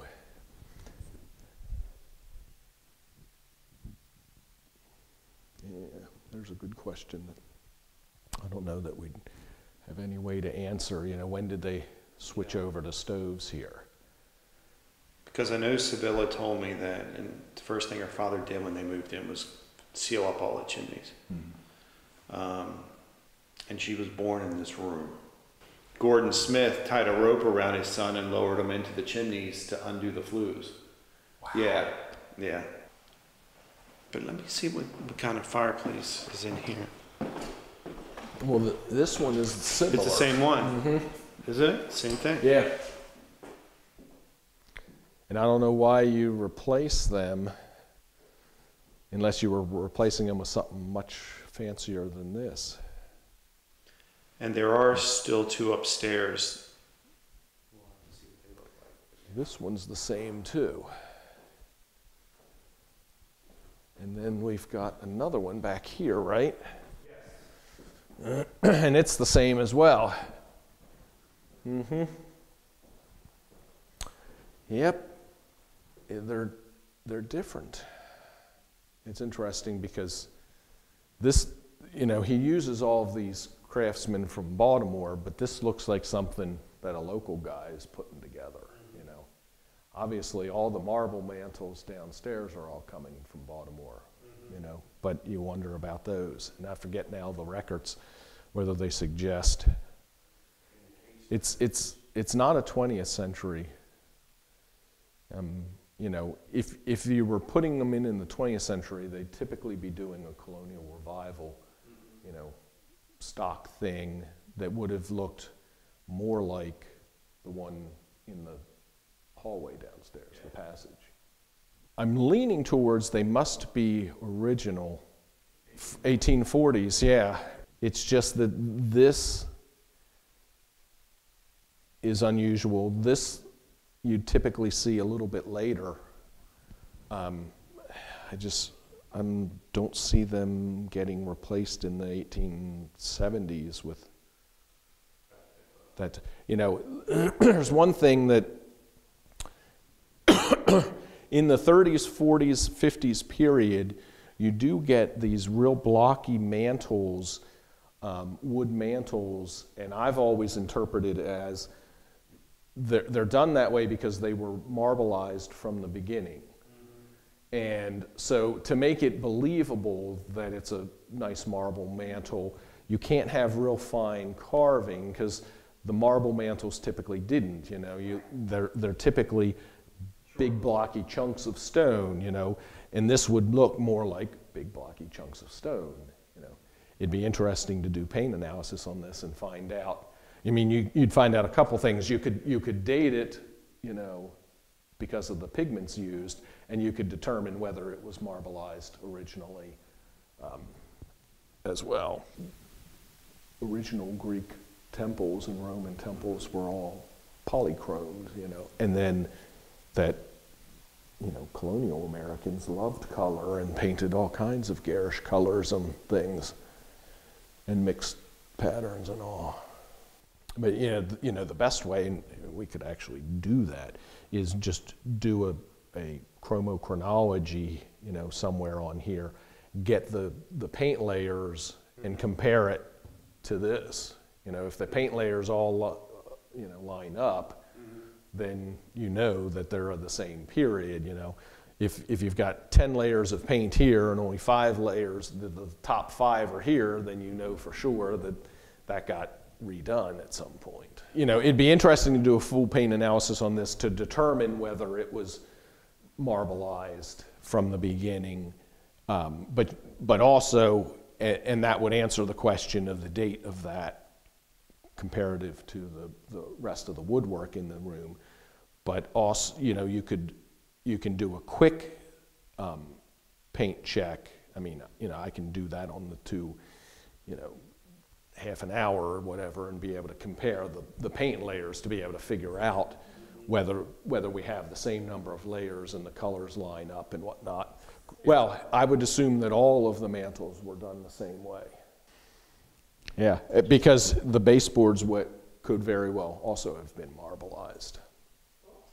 Yeah, and you know, they were marbleizing. And downstairs, all of that real wide architrave around the doors, you know, with the sort of pedimented centers to it, that all looks like it would have been marbleized. I'm sure from the beginning they were marbleizing that as well as the baseboard. And where is that? Throughout the rooms of the main block of the house, yeah, on the first floor. Yeah.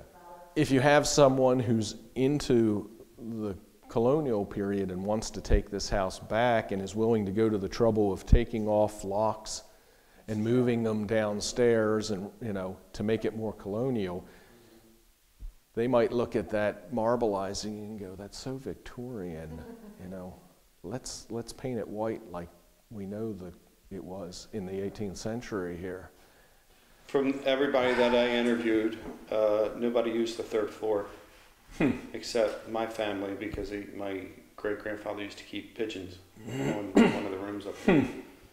But all Sevilla said was that they used to come up here once a year to clean it, and that was it.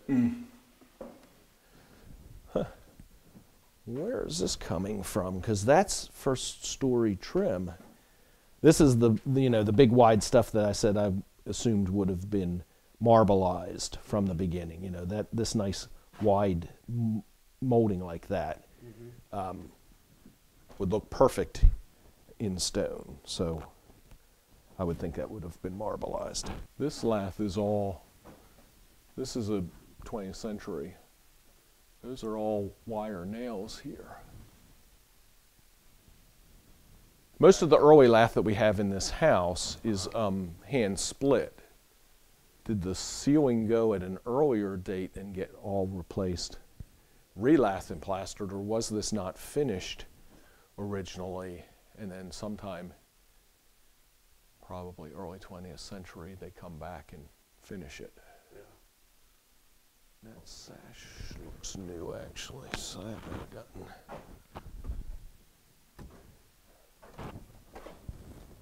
No, it's pinned. It's in awfully good condition, but they took it out, and this has been reputtied, so yeah, they pulled this out, redid it. They must have stripped paint off of it, and that's why it looks so clean, and then they freshly painted it, so it looks quite new, but it's not.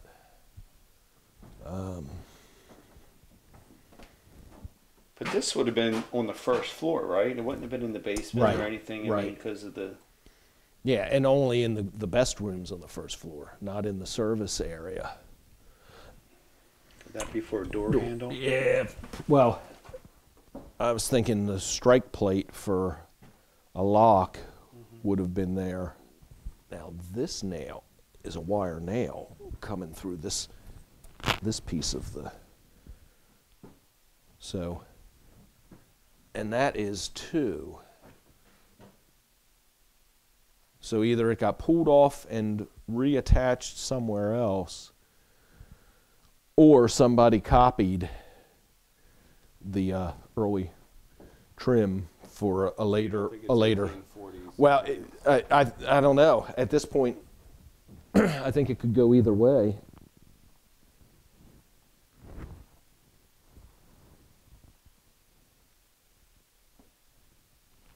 It's interesting. It's all cut from a solid piece, planed down. It's not applied moldings.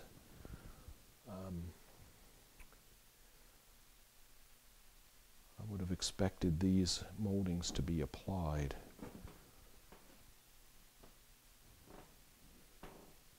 I don't know that we can get a look at the other stuff to see.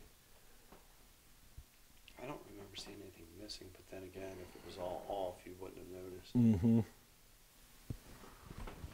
I do know that the other room, the floorboards were all ripped up. Yeah, this is all So, new. What happened to the old? They must have just It was broken it up. It was like somebody was trying to get to something underneath. You know? They just must have splintered they didn't bother to take care to. Let's see. This is your real standard stock Greek revival, 1830s and 40s mantle. Mm-hmm. So is this like a servant's quarters? Possibly. It's interesting that you have it heated though. I'm thinking, yeah, these are more designed for as family spaces potentially. Okay. When you're thinking of this as a summer house, are you going to be bothering to put a fireplace in for servants and slaves? Okay. Probably not, because you're not going to be here generally in cold weather, and you're not treating them that well.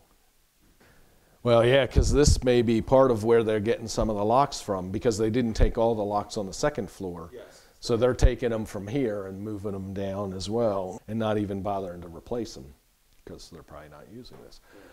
Ah, look at that. Look at the graining on that door. Isn't that nice? So that's an 1840s door? Mm-hmm. 1840s door and finish. Yeah, so then this is painted to look like a strip of inlay. It's like a mahogany with a satin wood inlay, something like that. Just on the pine door. Very nice. So all of that is just paint. And again, you have this makeshift closet. Mm-hmm. With the chimney flue that's crashing through that they put in later. You wouldn't expect up here for this door to be faux finished. Yeah. So does this door get moved from somewhere else to up here? I mean, the hinges, they've clearly scraped the paint out of the screws in order to unhook it, and yeah. Because this side, they didn't even finish the wall here. It's never been lathed and plastered in here. So yeah, you're looking at the wall the way the carpenter saw it when he left the job. 1840. Mm-hmm. 1840.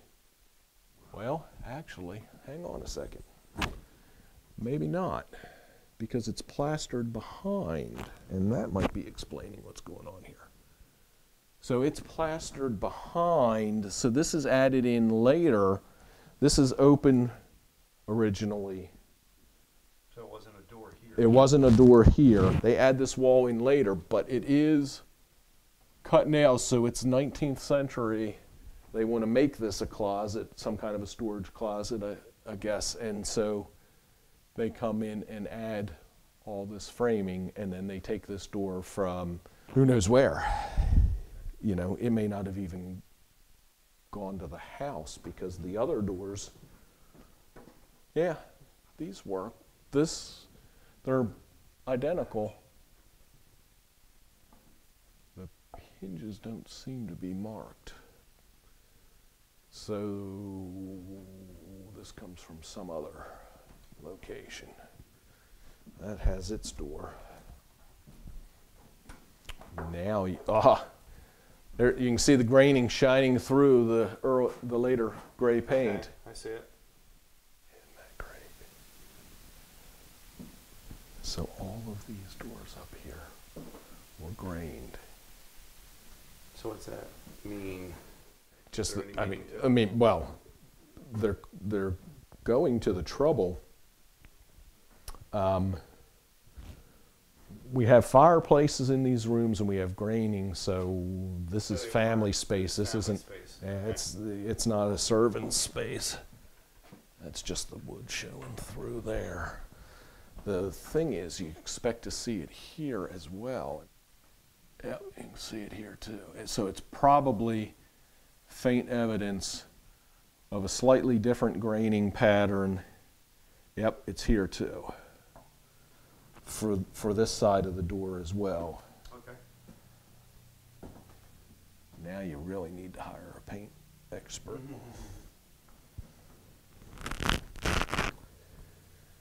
Yeah, so is it? Yep, it's here as well. Huh. Yeah.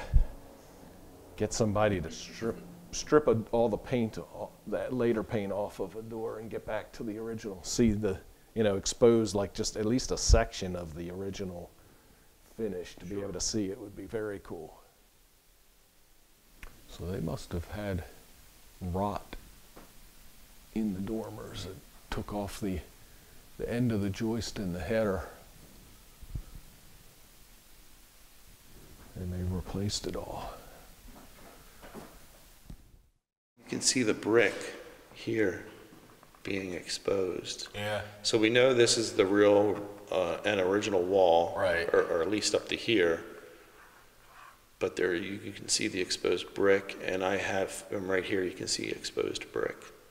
And my estimation was, I think from looking on the back, that about 5 feet, at least at the bottom, 5 feet of the wall was, still 18th century wall, So, it turned the corner and there was a little, something like that Probably going up. something like this survived and right. was built. It's amazing he chose to do that and just knock it down.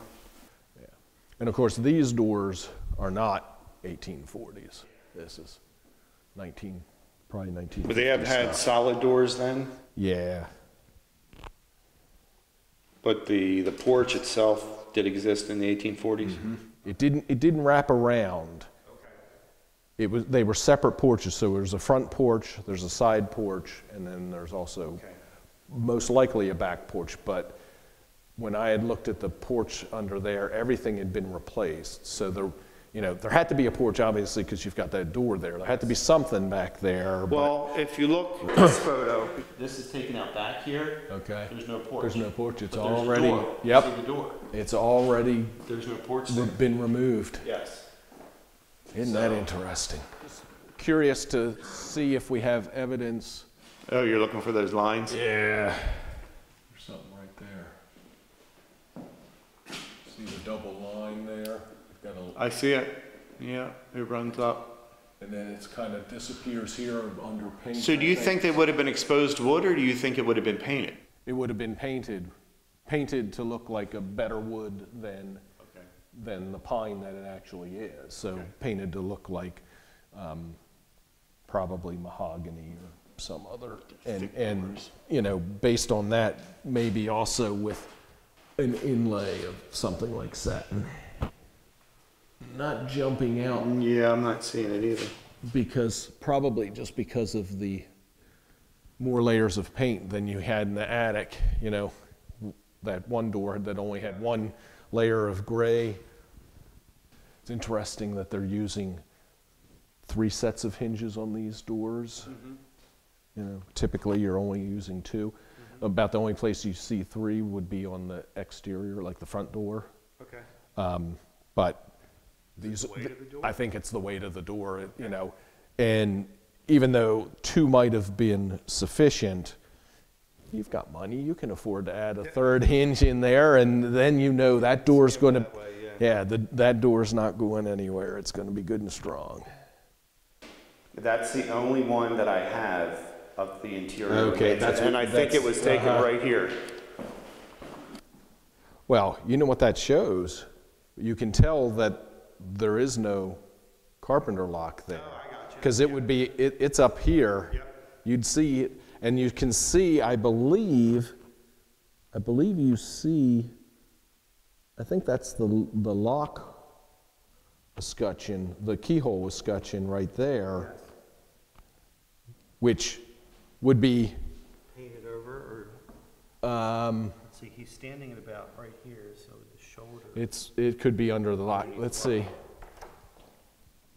Well, if they were grained, it looks to me like they've been painted over by the time of this photo, so that they weren't grained anymore. Well, this is interesting.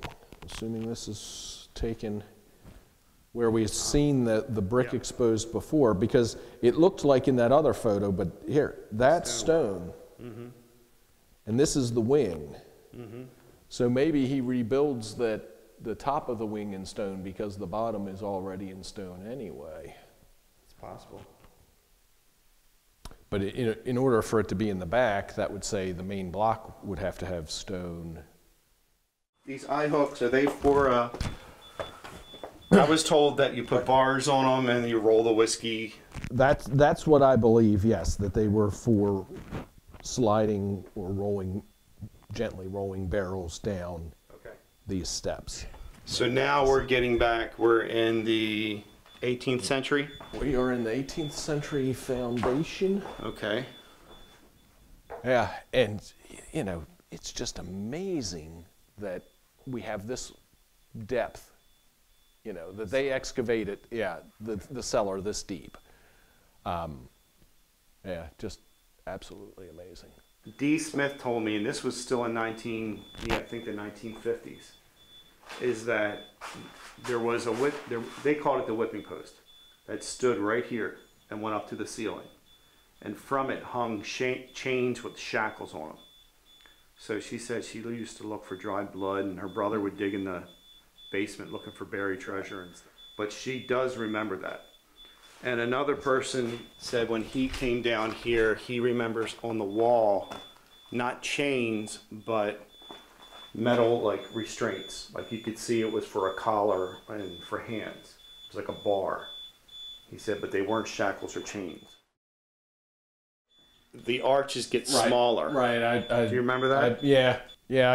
I had. Have you ever seen? I looked through my write-up and had noticed, those smaller, the note of the smaller arches.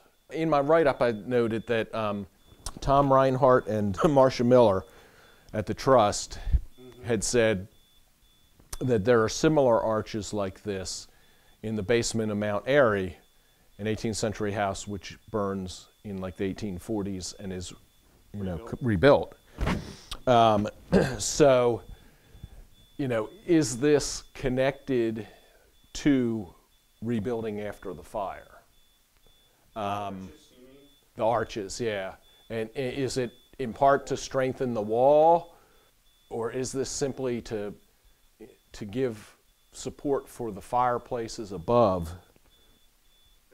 And typically, when you have a fireplace, you're going to carry a couple of piers down, below to support it. So, you generally would do that, and you might, in a more refined way, do an arch to help support all that weight. But that doesn't explain why you do, say, this arch here.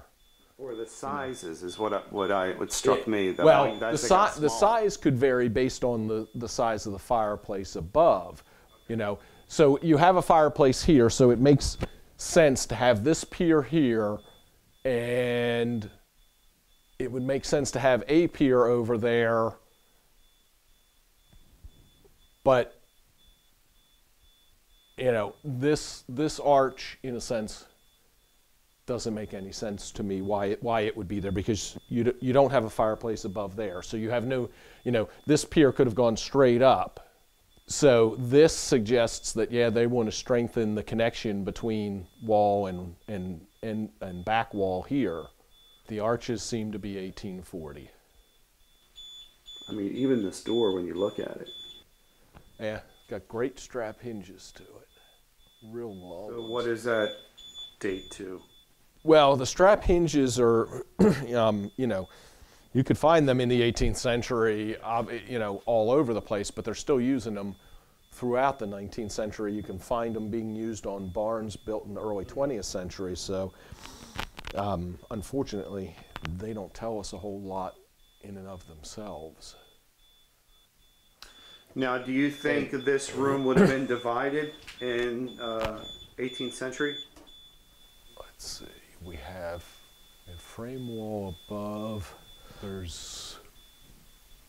We got joists running from end wall to that partition wall, so there's no reason to have this wall here based on the current construction, which would make me think that the wall predates the 1840s, so it's probably an 18th century wall. You know, and then the possibility is down here, you know, that frame could be part of the 18th century. Because it looks like they at one time put the door on, you know, how they had to block it out. Yeah, the thing is, I was just noticing it in the book that his 1840s expenses, he mentions like 3 cellar locks. You know, so at least you know, there would have been locks on these doors in the 18th century, so the locks apparently didn't survive, suggesting the doors didn't survive. So it may also be the frames burned at least enough that they felt they needed to replace them, because there was clearly a lock on that door. You know, that's what this is for. You know, you could have a lock on the inside with a, you know, a slide bolt to it, and then you'd have a, you know, just like a wood peg coming through the door, but you have to have a hole, you know, like a channel cut across this way so that you can slide it. So when you pull the door to, you slide it over, and that bolt slides into here. Yes. But this isn't set up for that. Why is that such an odd cutout? Mm-hmm. You know what I mean? Yeah. It's so makeshift. Usually, the locks that you find in the basement, although the lock is up here, I'm not sure what. Let's see if we can figure out what's going on here, because the locks in the basement are often what's called a stock lock, and I'm assuming when he said cellar locks, that's what he's referring to. So it would be the case would, instead of being cast iron like in the carpenter locks, it would be wood. Then it's hollowed out on the back side, and you have the metal, you know, the metal, I'm going to say fittings, but, you know, the metal parts of the lock that operate, you know, the slide bolt and everything, all that is metal and is inside, so it's just cased in wood and then screwed onto here. And that's what it must have been on this side, and that's why that's cut out, and that's what this is for, so that it would have locked into there. Okay. So, you know, you can just barely see where the lock was, and it's presumably that's where it was attached. Okay. And then could this be hole 4? Nope, it doesn't go through that unless this is added on later, and I don't think it is. So it may have only locked, they didn't need to lock it from the inside, they must have just worked it from the outside. So what this is, I don't know at this point. Let's see how it lines up here. Yeah, that's got to be related to this. And I'm thinking this is an earlier. That's interesting. So you think this room existed in the Gough era? Yeah. Now, this is interesting. You know, we were looking at the attic framing was all hewn, Yes. but this wood lintel was sawn. And you see the end here where it's rough? Yep. When you put it into the sawmill, they don't saw all the way through. They saw short of the end so that it holds together to a certain extent. And then when you pull them out, you break it off, and that's why it leaves that rough edge to it. You know, we do have the brick at the edge, like you had mentioned before, given the hard edge. Stone. Yeah, the hard edge to the stonework. So they may have cut this through and then put brick at the edge to finish it off and stuck that in. If you're on a water-powered sawmill, right, so you have a reciprocating saw, it's going up and down, and you're running it through, they do that. But they also do that if they are pit sawing, so by hand, you know, one guy top, one guy bottom, cutting it, and then breaking it off. You could potentially see pit sawing here in the 18th century. There are, you know, by 1760, there are sawmills all over this area, you know. So, but you could still sometimes see some pit sawing being done. You know, 1840, no pit sawing at all. It all is going to be done on a water-powered mill. So, you know, I would expect that this would be from a water-powered mill, and then, you know, in a sense that doesn't help you, because it could be 1760s, it could be 1840s. If it's pit sawn, it can't be 1840s realistically. And do you think this basement would have extended over into the wing? Most likely, yes. It costs money to excavate, especially when you're excavating this deeply. So there are plenty of instances of houses with just crawl spaces under a portion of the house. That may be why he builds just to this wall to start with anyway, because That's for the basement. yeah, he's going to use the existing basement. And then again, here's the fireplace, and you can see an arch. Yeah, a little relieving arch. But this is all added. I think it's done in the 20th century. I think if we look at the other fireplace headers, you'll see that they have, typically they'd have a through tenon, and then there'll be an exposed peg on the side. And we don't even have a through tenon here at all. Let me quick check. And what's a through tenon? Well, let's see if we've got it right here. So the fireplace header, they've doubled it up. Yeah. Each one has a tenon coming through, so they've cut the mortise in this joist all the way through, and it comes through, you know, extends, what, 9 inches past the joist. Okay. And then they have this wedge, this face wedge coming through, and that wedge tightens it and keeps it from pulling out. And it's just wood? Mm-hmm. Jeez. You don't have to use any nails. It's amazing. It's survived. Part of the reason is, yeah, well, but here you have such a high, space that, the moisture content of the air is pretty high down here, but as it goes up, and of course, created a bad situation because we put glass in the windows, and, in the summertime, you wouldn't have those closed off at all. In the winter, yeah, you might close them off, but, you've got a lot less humidity at that time, so you have less issues.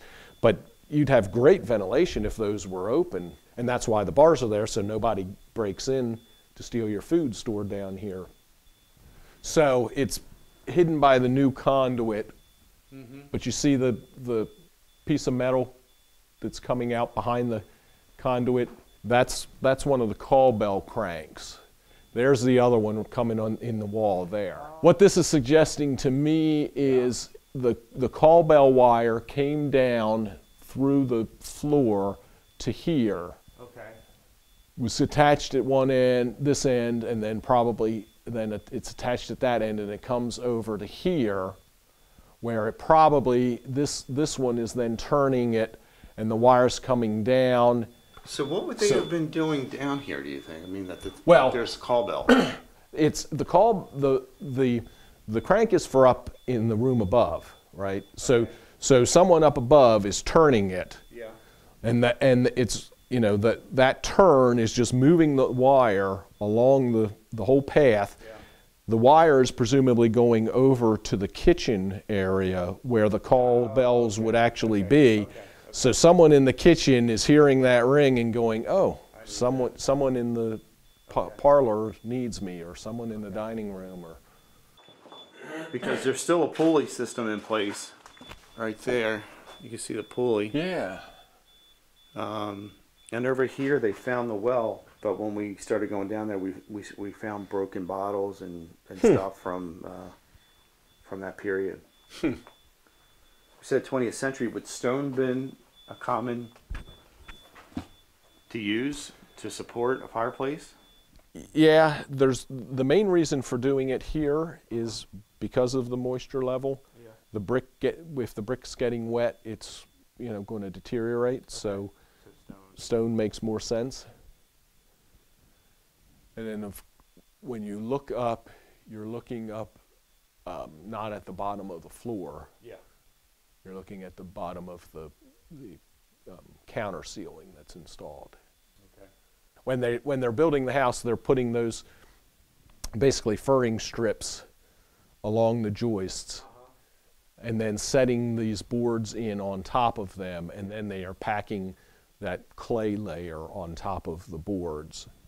Okay. So it's going in wet, and you can push it all the way up to the sides of the joists. Okay. Well, except now this is just a handle, because the slot would be on this side,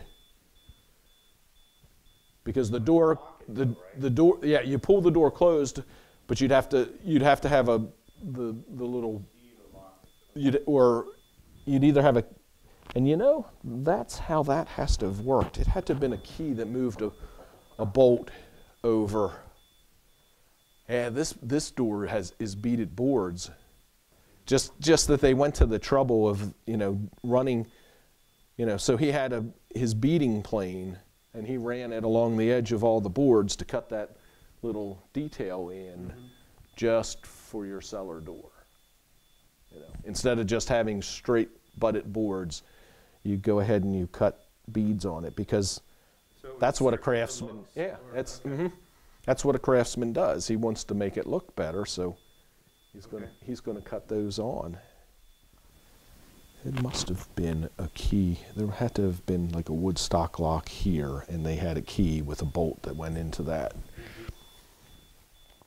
Rather than, because it doesn't work as a, just, you'd have a wooden slide bolt with a wood pin in it, but you have to have the hole going this way so you can slide it across. And then on this side, you would have something like this that it would slide into. You'd have two of these that it would slide into. But this is done as a handle to pull the door closed.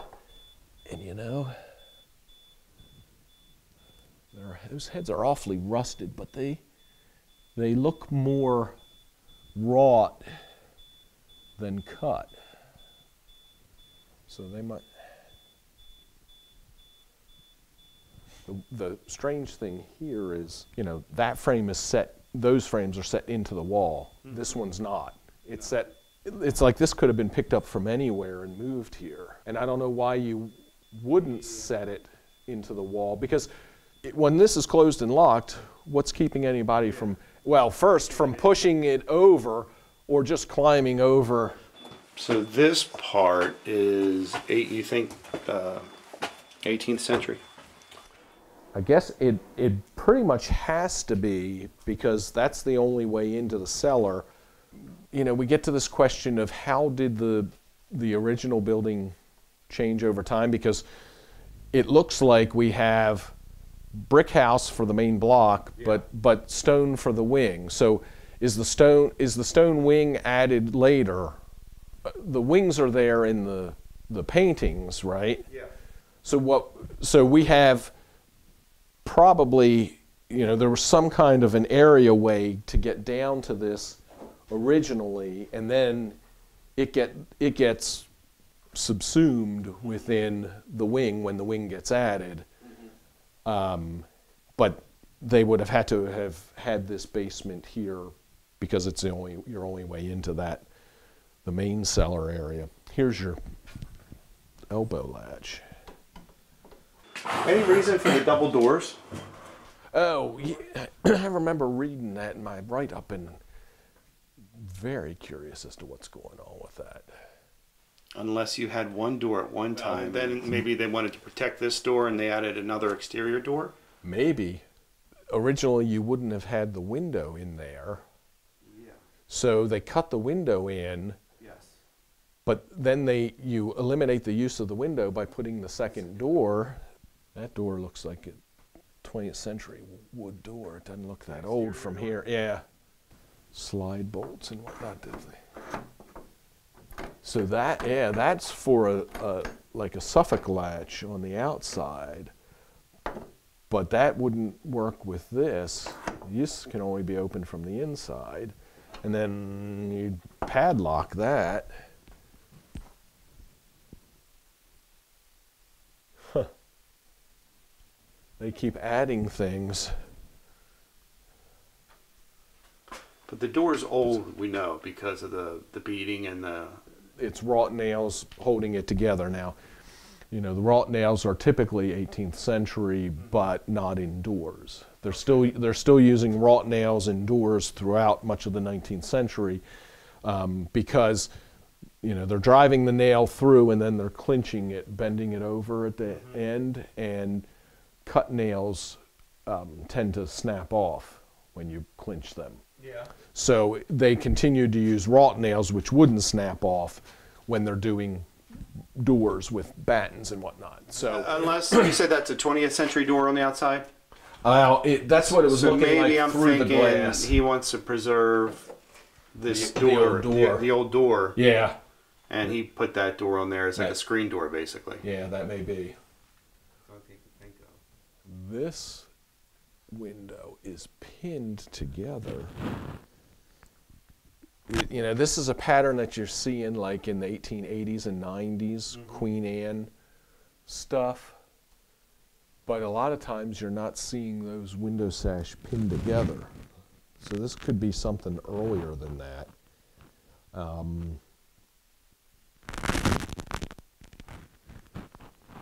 But it could have, you know, they could have found it from an old house somewhere and brought it in and cut it into the door. So what Yeah. do you take that? What would you? Well, what's your you know, estimation on that? I guess the door, while I can't say it's not 18th century, it's probably 1840s for the door. And then this is probably added in the period 1875 to 1900, so, you know, fourth quarter of the 19th century. I'm just thinking maybe light. I don't know. That's it. You know. Mm-hmm. Although, I mean, you've got light there, and then you know, we have these matching windows here, which is interesting. But those hinges, no, that's a cut nail. So that's a 19th century nail that was holding it in place. Those look more like the round heads of wire nails. It's interesting, I'm not seeing pin there. I'm not seeing a pin up there. Let's see if there's, I'm not seeing a pin there. So that sash is pinned together at the corners, but this one is not apparently. That's a little wire sprig. I mean, it could still be late 19th century because they were available then. And that one is too. But it suggests we have two different eras for. for those two windows, even though they, you know, have the diamond lights that, you know, tie them together. And presumably this is the window frame. Do we have it there? Yeah, it's pretty much surviving there. You can't see the pins. I don't think you can. But it looks like it's probably the same. This one's just rotted, and that's the only piece left of the original frame. Actually, that may not be pinned. That's a knot. It was just nailed. Oh, okay. And then we have riven lath on the window soffit, and you can see it in that wall too. You know, maybe the curve as well. At this point, we can't say, but certainly the wall is good for 1840. The hand split lath is basically getting used up to about 1850. Okay. But it starts getting replaced about 1835 with sawn lath. Circular saws come in. They can be found in places earlier than 1835, but not much around here. It seems that about 1835 is when they start cutting up material with circular saws, and what they're cutting is small stuff. Okay. Shingles for wood roofs, and then plaster lath. Okay. And so then this period from like 1835 to 1850, you have this overlap of the two technologies getting used. So you know, when Peter Perry and I worked on the Pratt House, most of the house, which is 1846, 47, most of the house had sawn plaster lath, but down in the basement they were still using the earlier riven lath because it was the service space. So they were using the sort of lesser material down there, even though you would never see it. Okay. You know, so you know that's that overlap. So you know you see this, and you know basically it's before 1850. Yeah, so that's a cut nail head. So it's not. This isn't an 18th century nail. So It's- this Is to the old house. this is 17 to the original house. well to the 1840. 1840 house. Yeah. Okay. Yeah. So this is a cut nail. It's a 19th century nail, Okay. not a wrought nail. Okay. So when this wing is originally constructed, if there was a wall down here, you know, that was plastered, it would have had the riven lath like this, but it would have had wrought nails, not Okay. cut nails. Gotcha. So then it you know, so that you know works with the whole rest of the history of the house. So this wall gets put in 1840 when he first does this. Yeah, and then here we have graining on this door, but this is later graining. So this is like a late 19th century pattern of graining. So you know, this is like you'd see in the 1875 to 1910 period.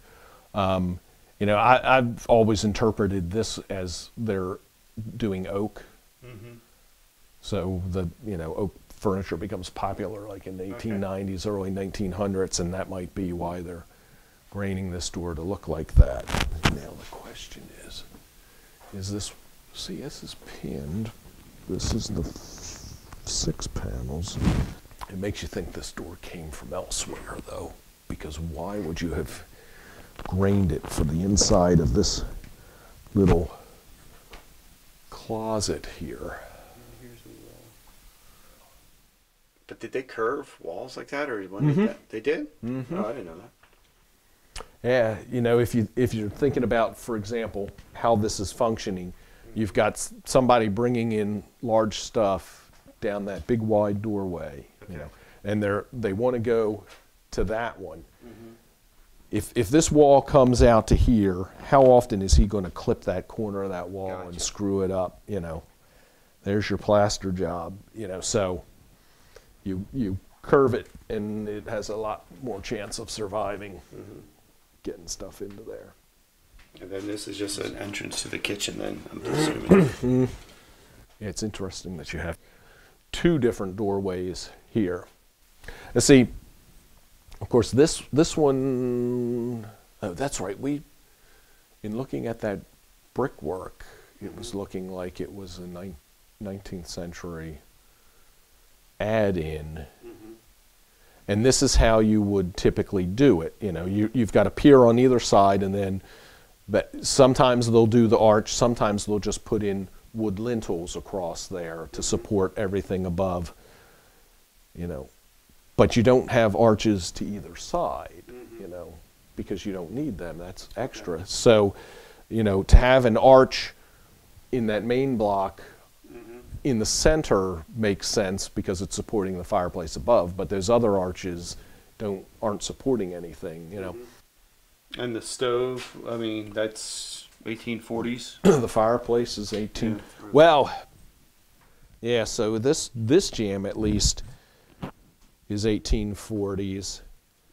And where do you? Okay, so what are you identifying? The splay of the jam, the angle of the jam. You know, so 18th century fireplaces typically have straight jams. Okay. You know, you see straight jams actually in some 19th century big kitchen fireplaces, like in farmhouses, because they splay the jams. This is Count Rumford, who he's actually an American. Benjamin Thompson, he's a New Englander, and he goes over to Europe in the 18th century. Styles himself as Count Rumford. He works for a number of different kings in parts of Germany and whatnot. And one thing he does is he revolutionizes how fireplaces are built in order to improve their heating and waste less wood for the poor. And he publishes it for free for anybody to use, so that people who don't have money can heat their house more effectively. And one thing that he does is to splay the jams so that the heat is getting reflected off and out, more out into the room. He also rearranges the throat of the fireplace and starts to make them smaller and narrower, so that they draw better, so the smoke goes up. But and then he brings the throat in, so it helps to throw the heat out instead of just all going straight up the chimney. So the splayed jam is telling me, yeah, this is actually 1840s, because of course this could have survived from the 18th century, down here. We're assuming. But he had an outside kitchen, though. I do know that. He had a 2-story outside kitchen. Okay. Would he have, by any means, had an indoor? Well, in the last quarter of the 18th century, they're starting to move some of the sort of the wealthiest people are starting to move towards indoor kitchens. Okay. In the early 19th century, then you get this, this big wave of most houses are getting built with an indoor kitchen, and sometimes they're connecting the outdoor kitchen to the house via a wing or a hyphen. See, I always thought they didn't do that because of the risk of fire. Well, that's the story, and it certainly makes sense, but the reality is we have indoor kitchens, like basement kitchens in the 18th century in places. Okay. In some urban contexts, you kind of stuck where you have to fit it in somewhere and connect it to the house. It's one of those things that I don't have good answers for. Nobody does. It's something that I've been wrestling with recently, because it seems that the connecting kitchens comes in before the use of cook stoves comes in. Okay. And it would make sense if you're putting your kitchen in because suddenly you no longer have an open fire, you have a cook stove, and so the threat of fire is less, and that would make perfect sense, but reality doesn't seem to say that that's what's going on, because they're connecting these kitchens before they are using cook stoves. Okay. So in the 18th century, he could have he could have had an indoor kitchen as well as an outdoor one. Plenty of farmhouses would have had both. Even in the 19th century, they're building an outdoor kitchen, so they're doing a lot of, they're doing butchering, laundry, a lot of stuff away from the house to keep that heat away, even though if they're cooking in the house. And of course we know that chimney up above is 18th century chimney, So now maybe it's just going to that fireplace, originally was just used that for that whatever fireplace, or maybe two fireplaces up there. So we don't have a date, a good date for when this wing gets added to the house, right? No, I mean, in the book it'll tell you when the paintings were made and the wings existed, and then when he actually made the purchase. Because he purchased that, the house started construction in like 1774. Yeah, we don't have a date of when those wings were added, but we do know he is the one that added them. And that's right in the period where, he could have decided the outdoor kitchen is, it's just a pain in the butt. I want an attached one, so that's why I'm building this wing, is to create a kitchen in the basement here. So that, because sort of one of my working theories for this is that, dining becomes more and more of a civilized gentry thing, so you're showing off. How do you do that when your slaves are bringing the food from the kitchen and it's raining, or it's cold and snowing, By the time you get the food here, it's not very appetizing when it hits the table, So how do we work around that? Well, we attach the kitchen because, then the food gets here a lot quicker and a lot warmer and drier. And, so. When did they do the dumbwaiters? When did that come into play? Well, we certainly, right. We certainly could have had a dumbwaiter in the 1840s. Even if it wasn't there when this wing gets added. So they beveled the beam, which is as much for fire retarding as it is actually for decoration.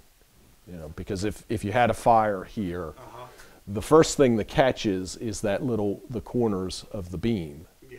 And then it'll spread. By beveling the beam, you've the surface area to mass ratio of the beam, is such that the beam won't catch very quickly. The place where it catches is where there's a lot of surface area right at that corner. So so the fire, when they had fires, they're finding out that it's that corner that's catching first, and then it just leads to the beam eventually going up. So that's why they're beveling. It's nice they did a runoff there, so it is decorative too, but there's a practical function to it. There was exposed foundation, I think, under this porch, but here we have what's called galleting in the stonework. So it's the little pebbles that are stuck into the mortar. And I think on the other side we have it, but it's larger stones, which is typically how you see it, not these small stones. This is, fascinating, curious that they did it. Maybe it's it could be in the foundation work that they did the galleting. Anyway, it's an 18th century treatment. And,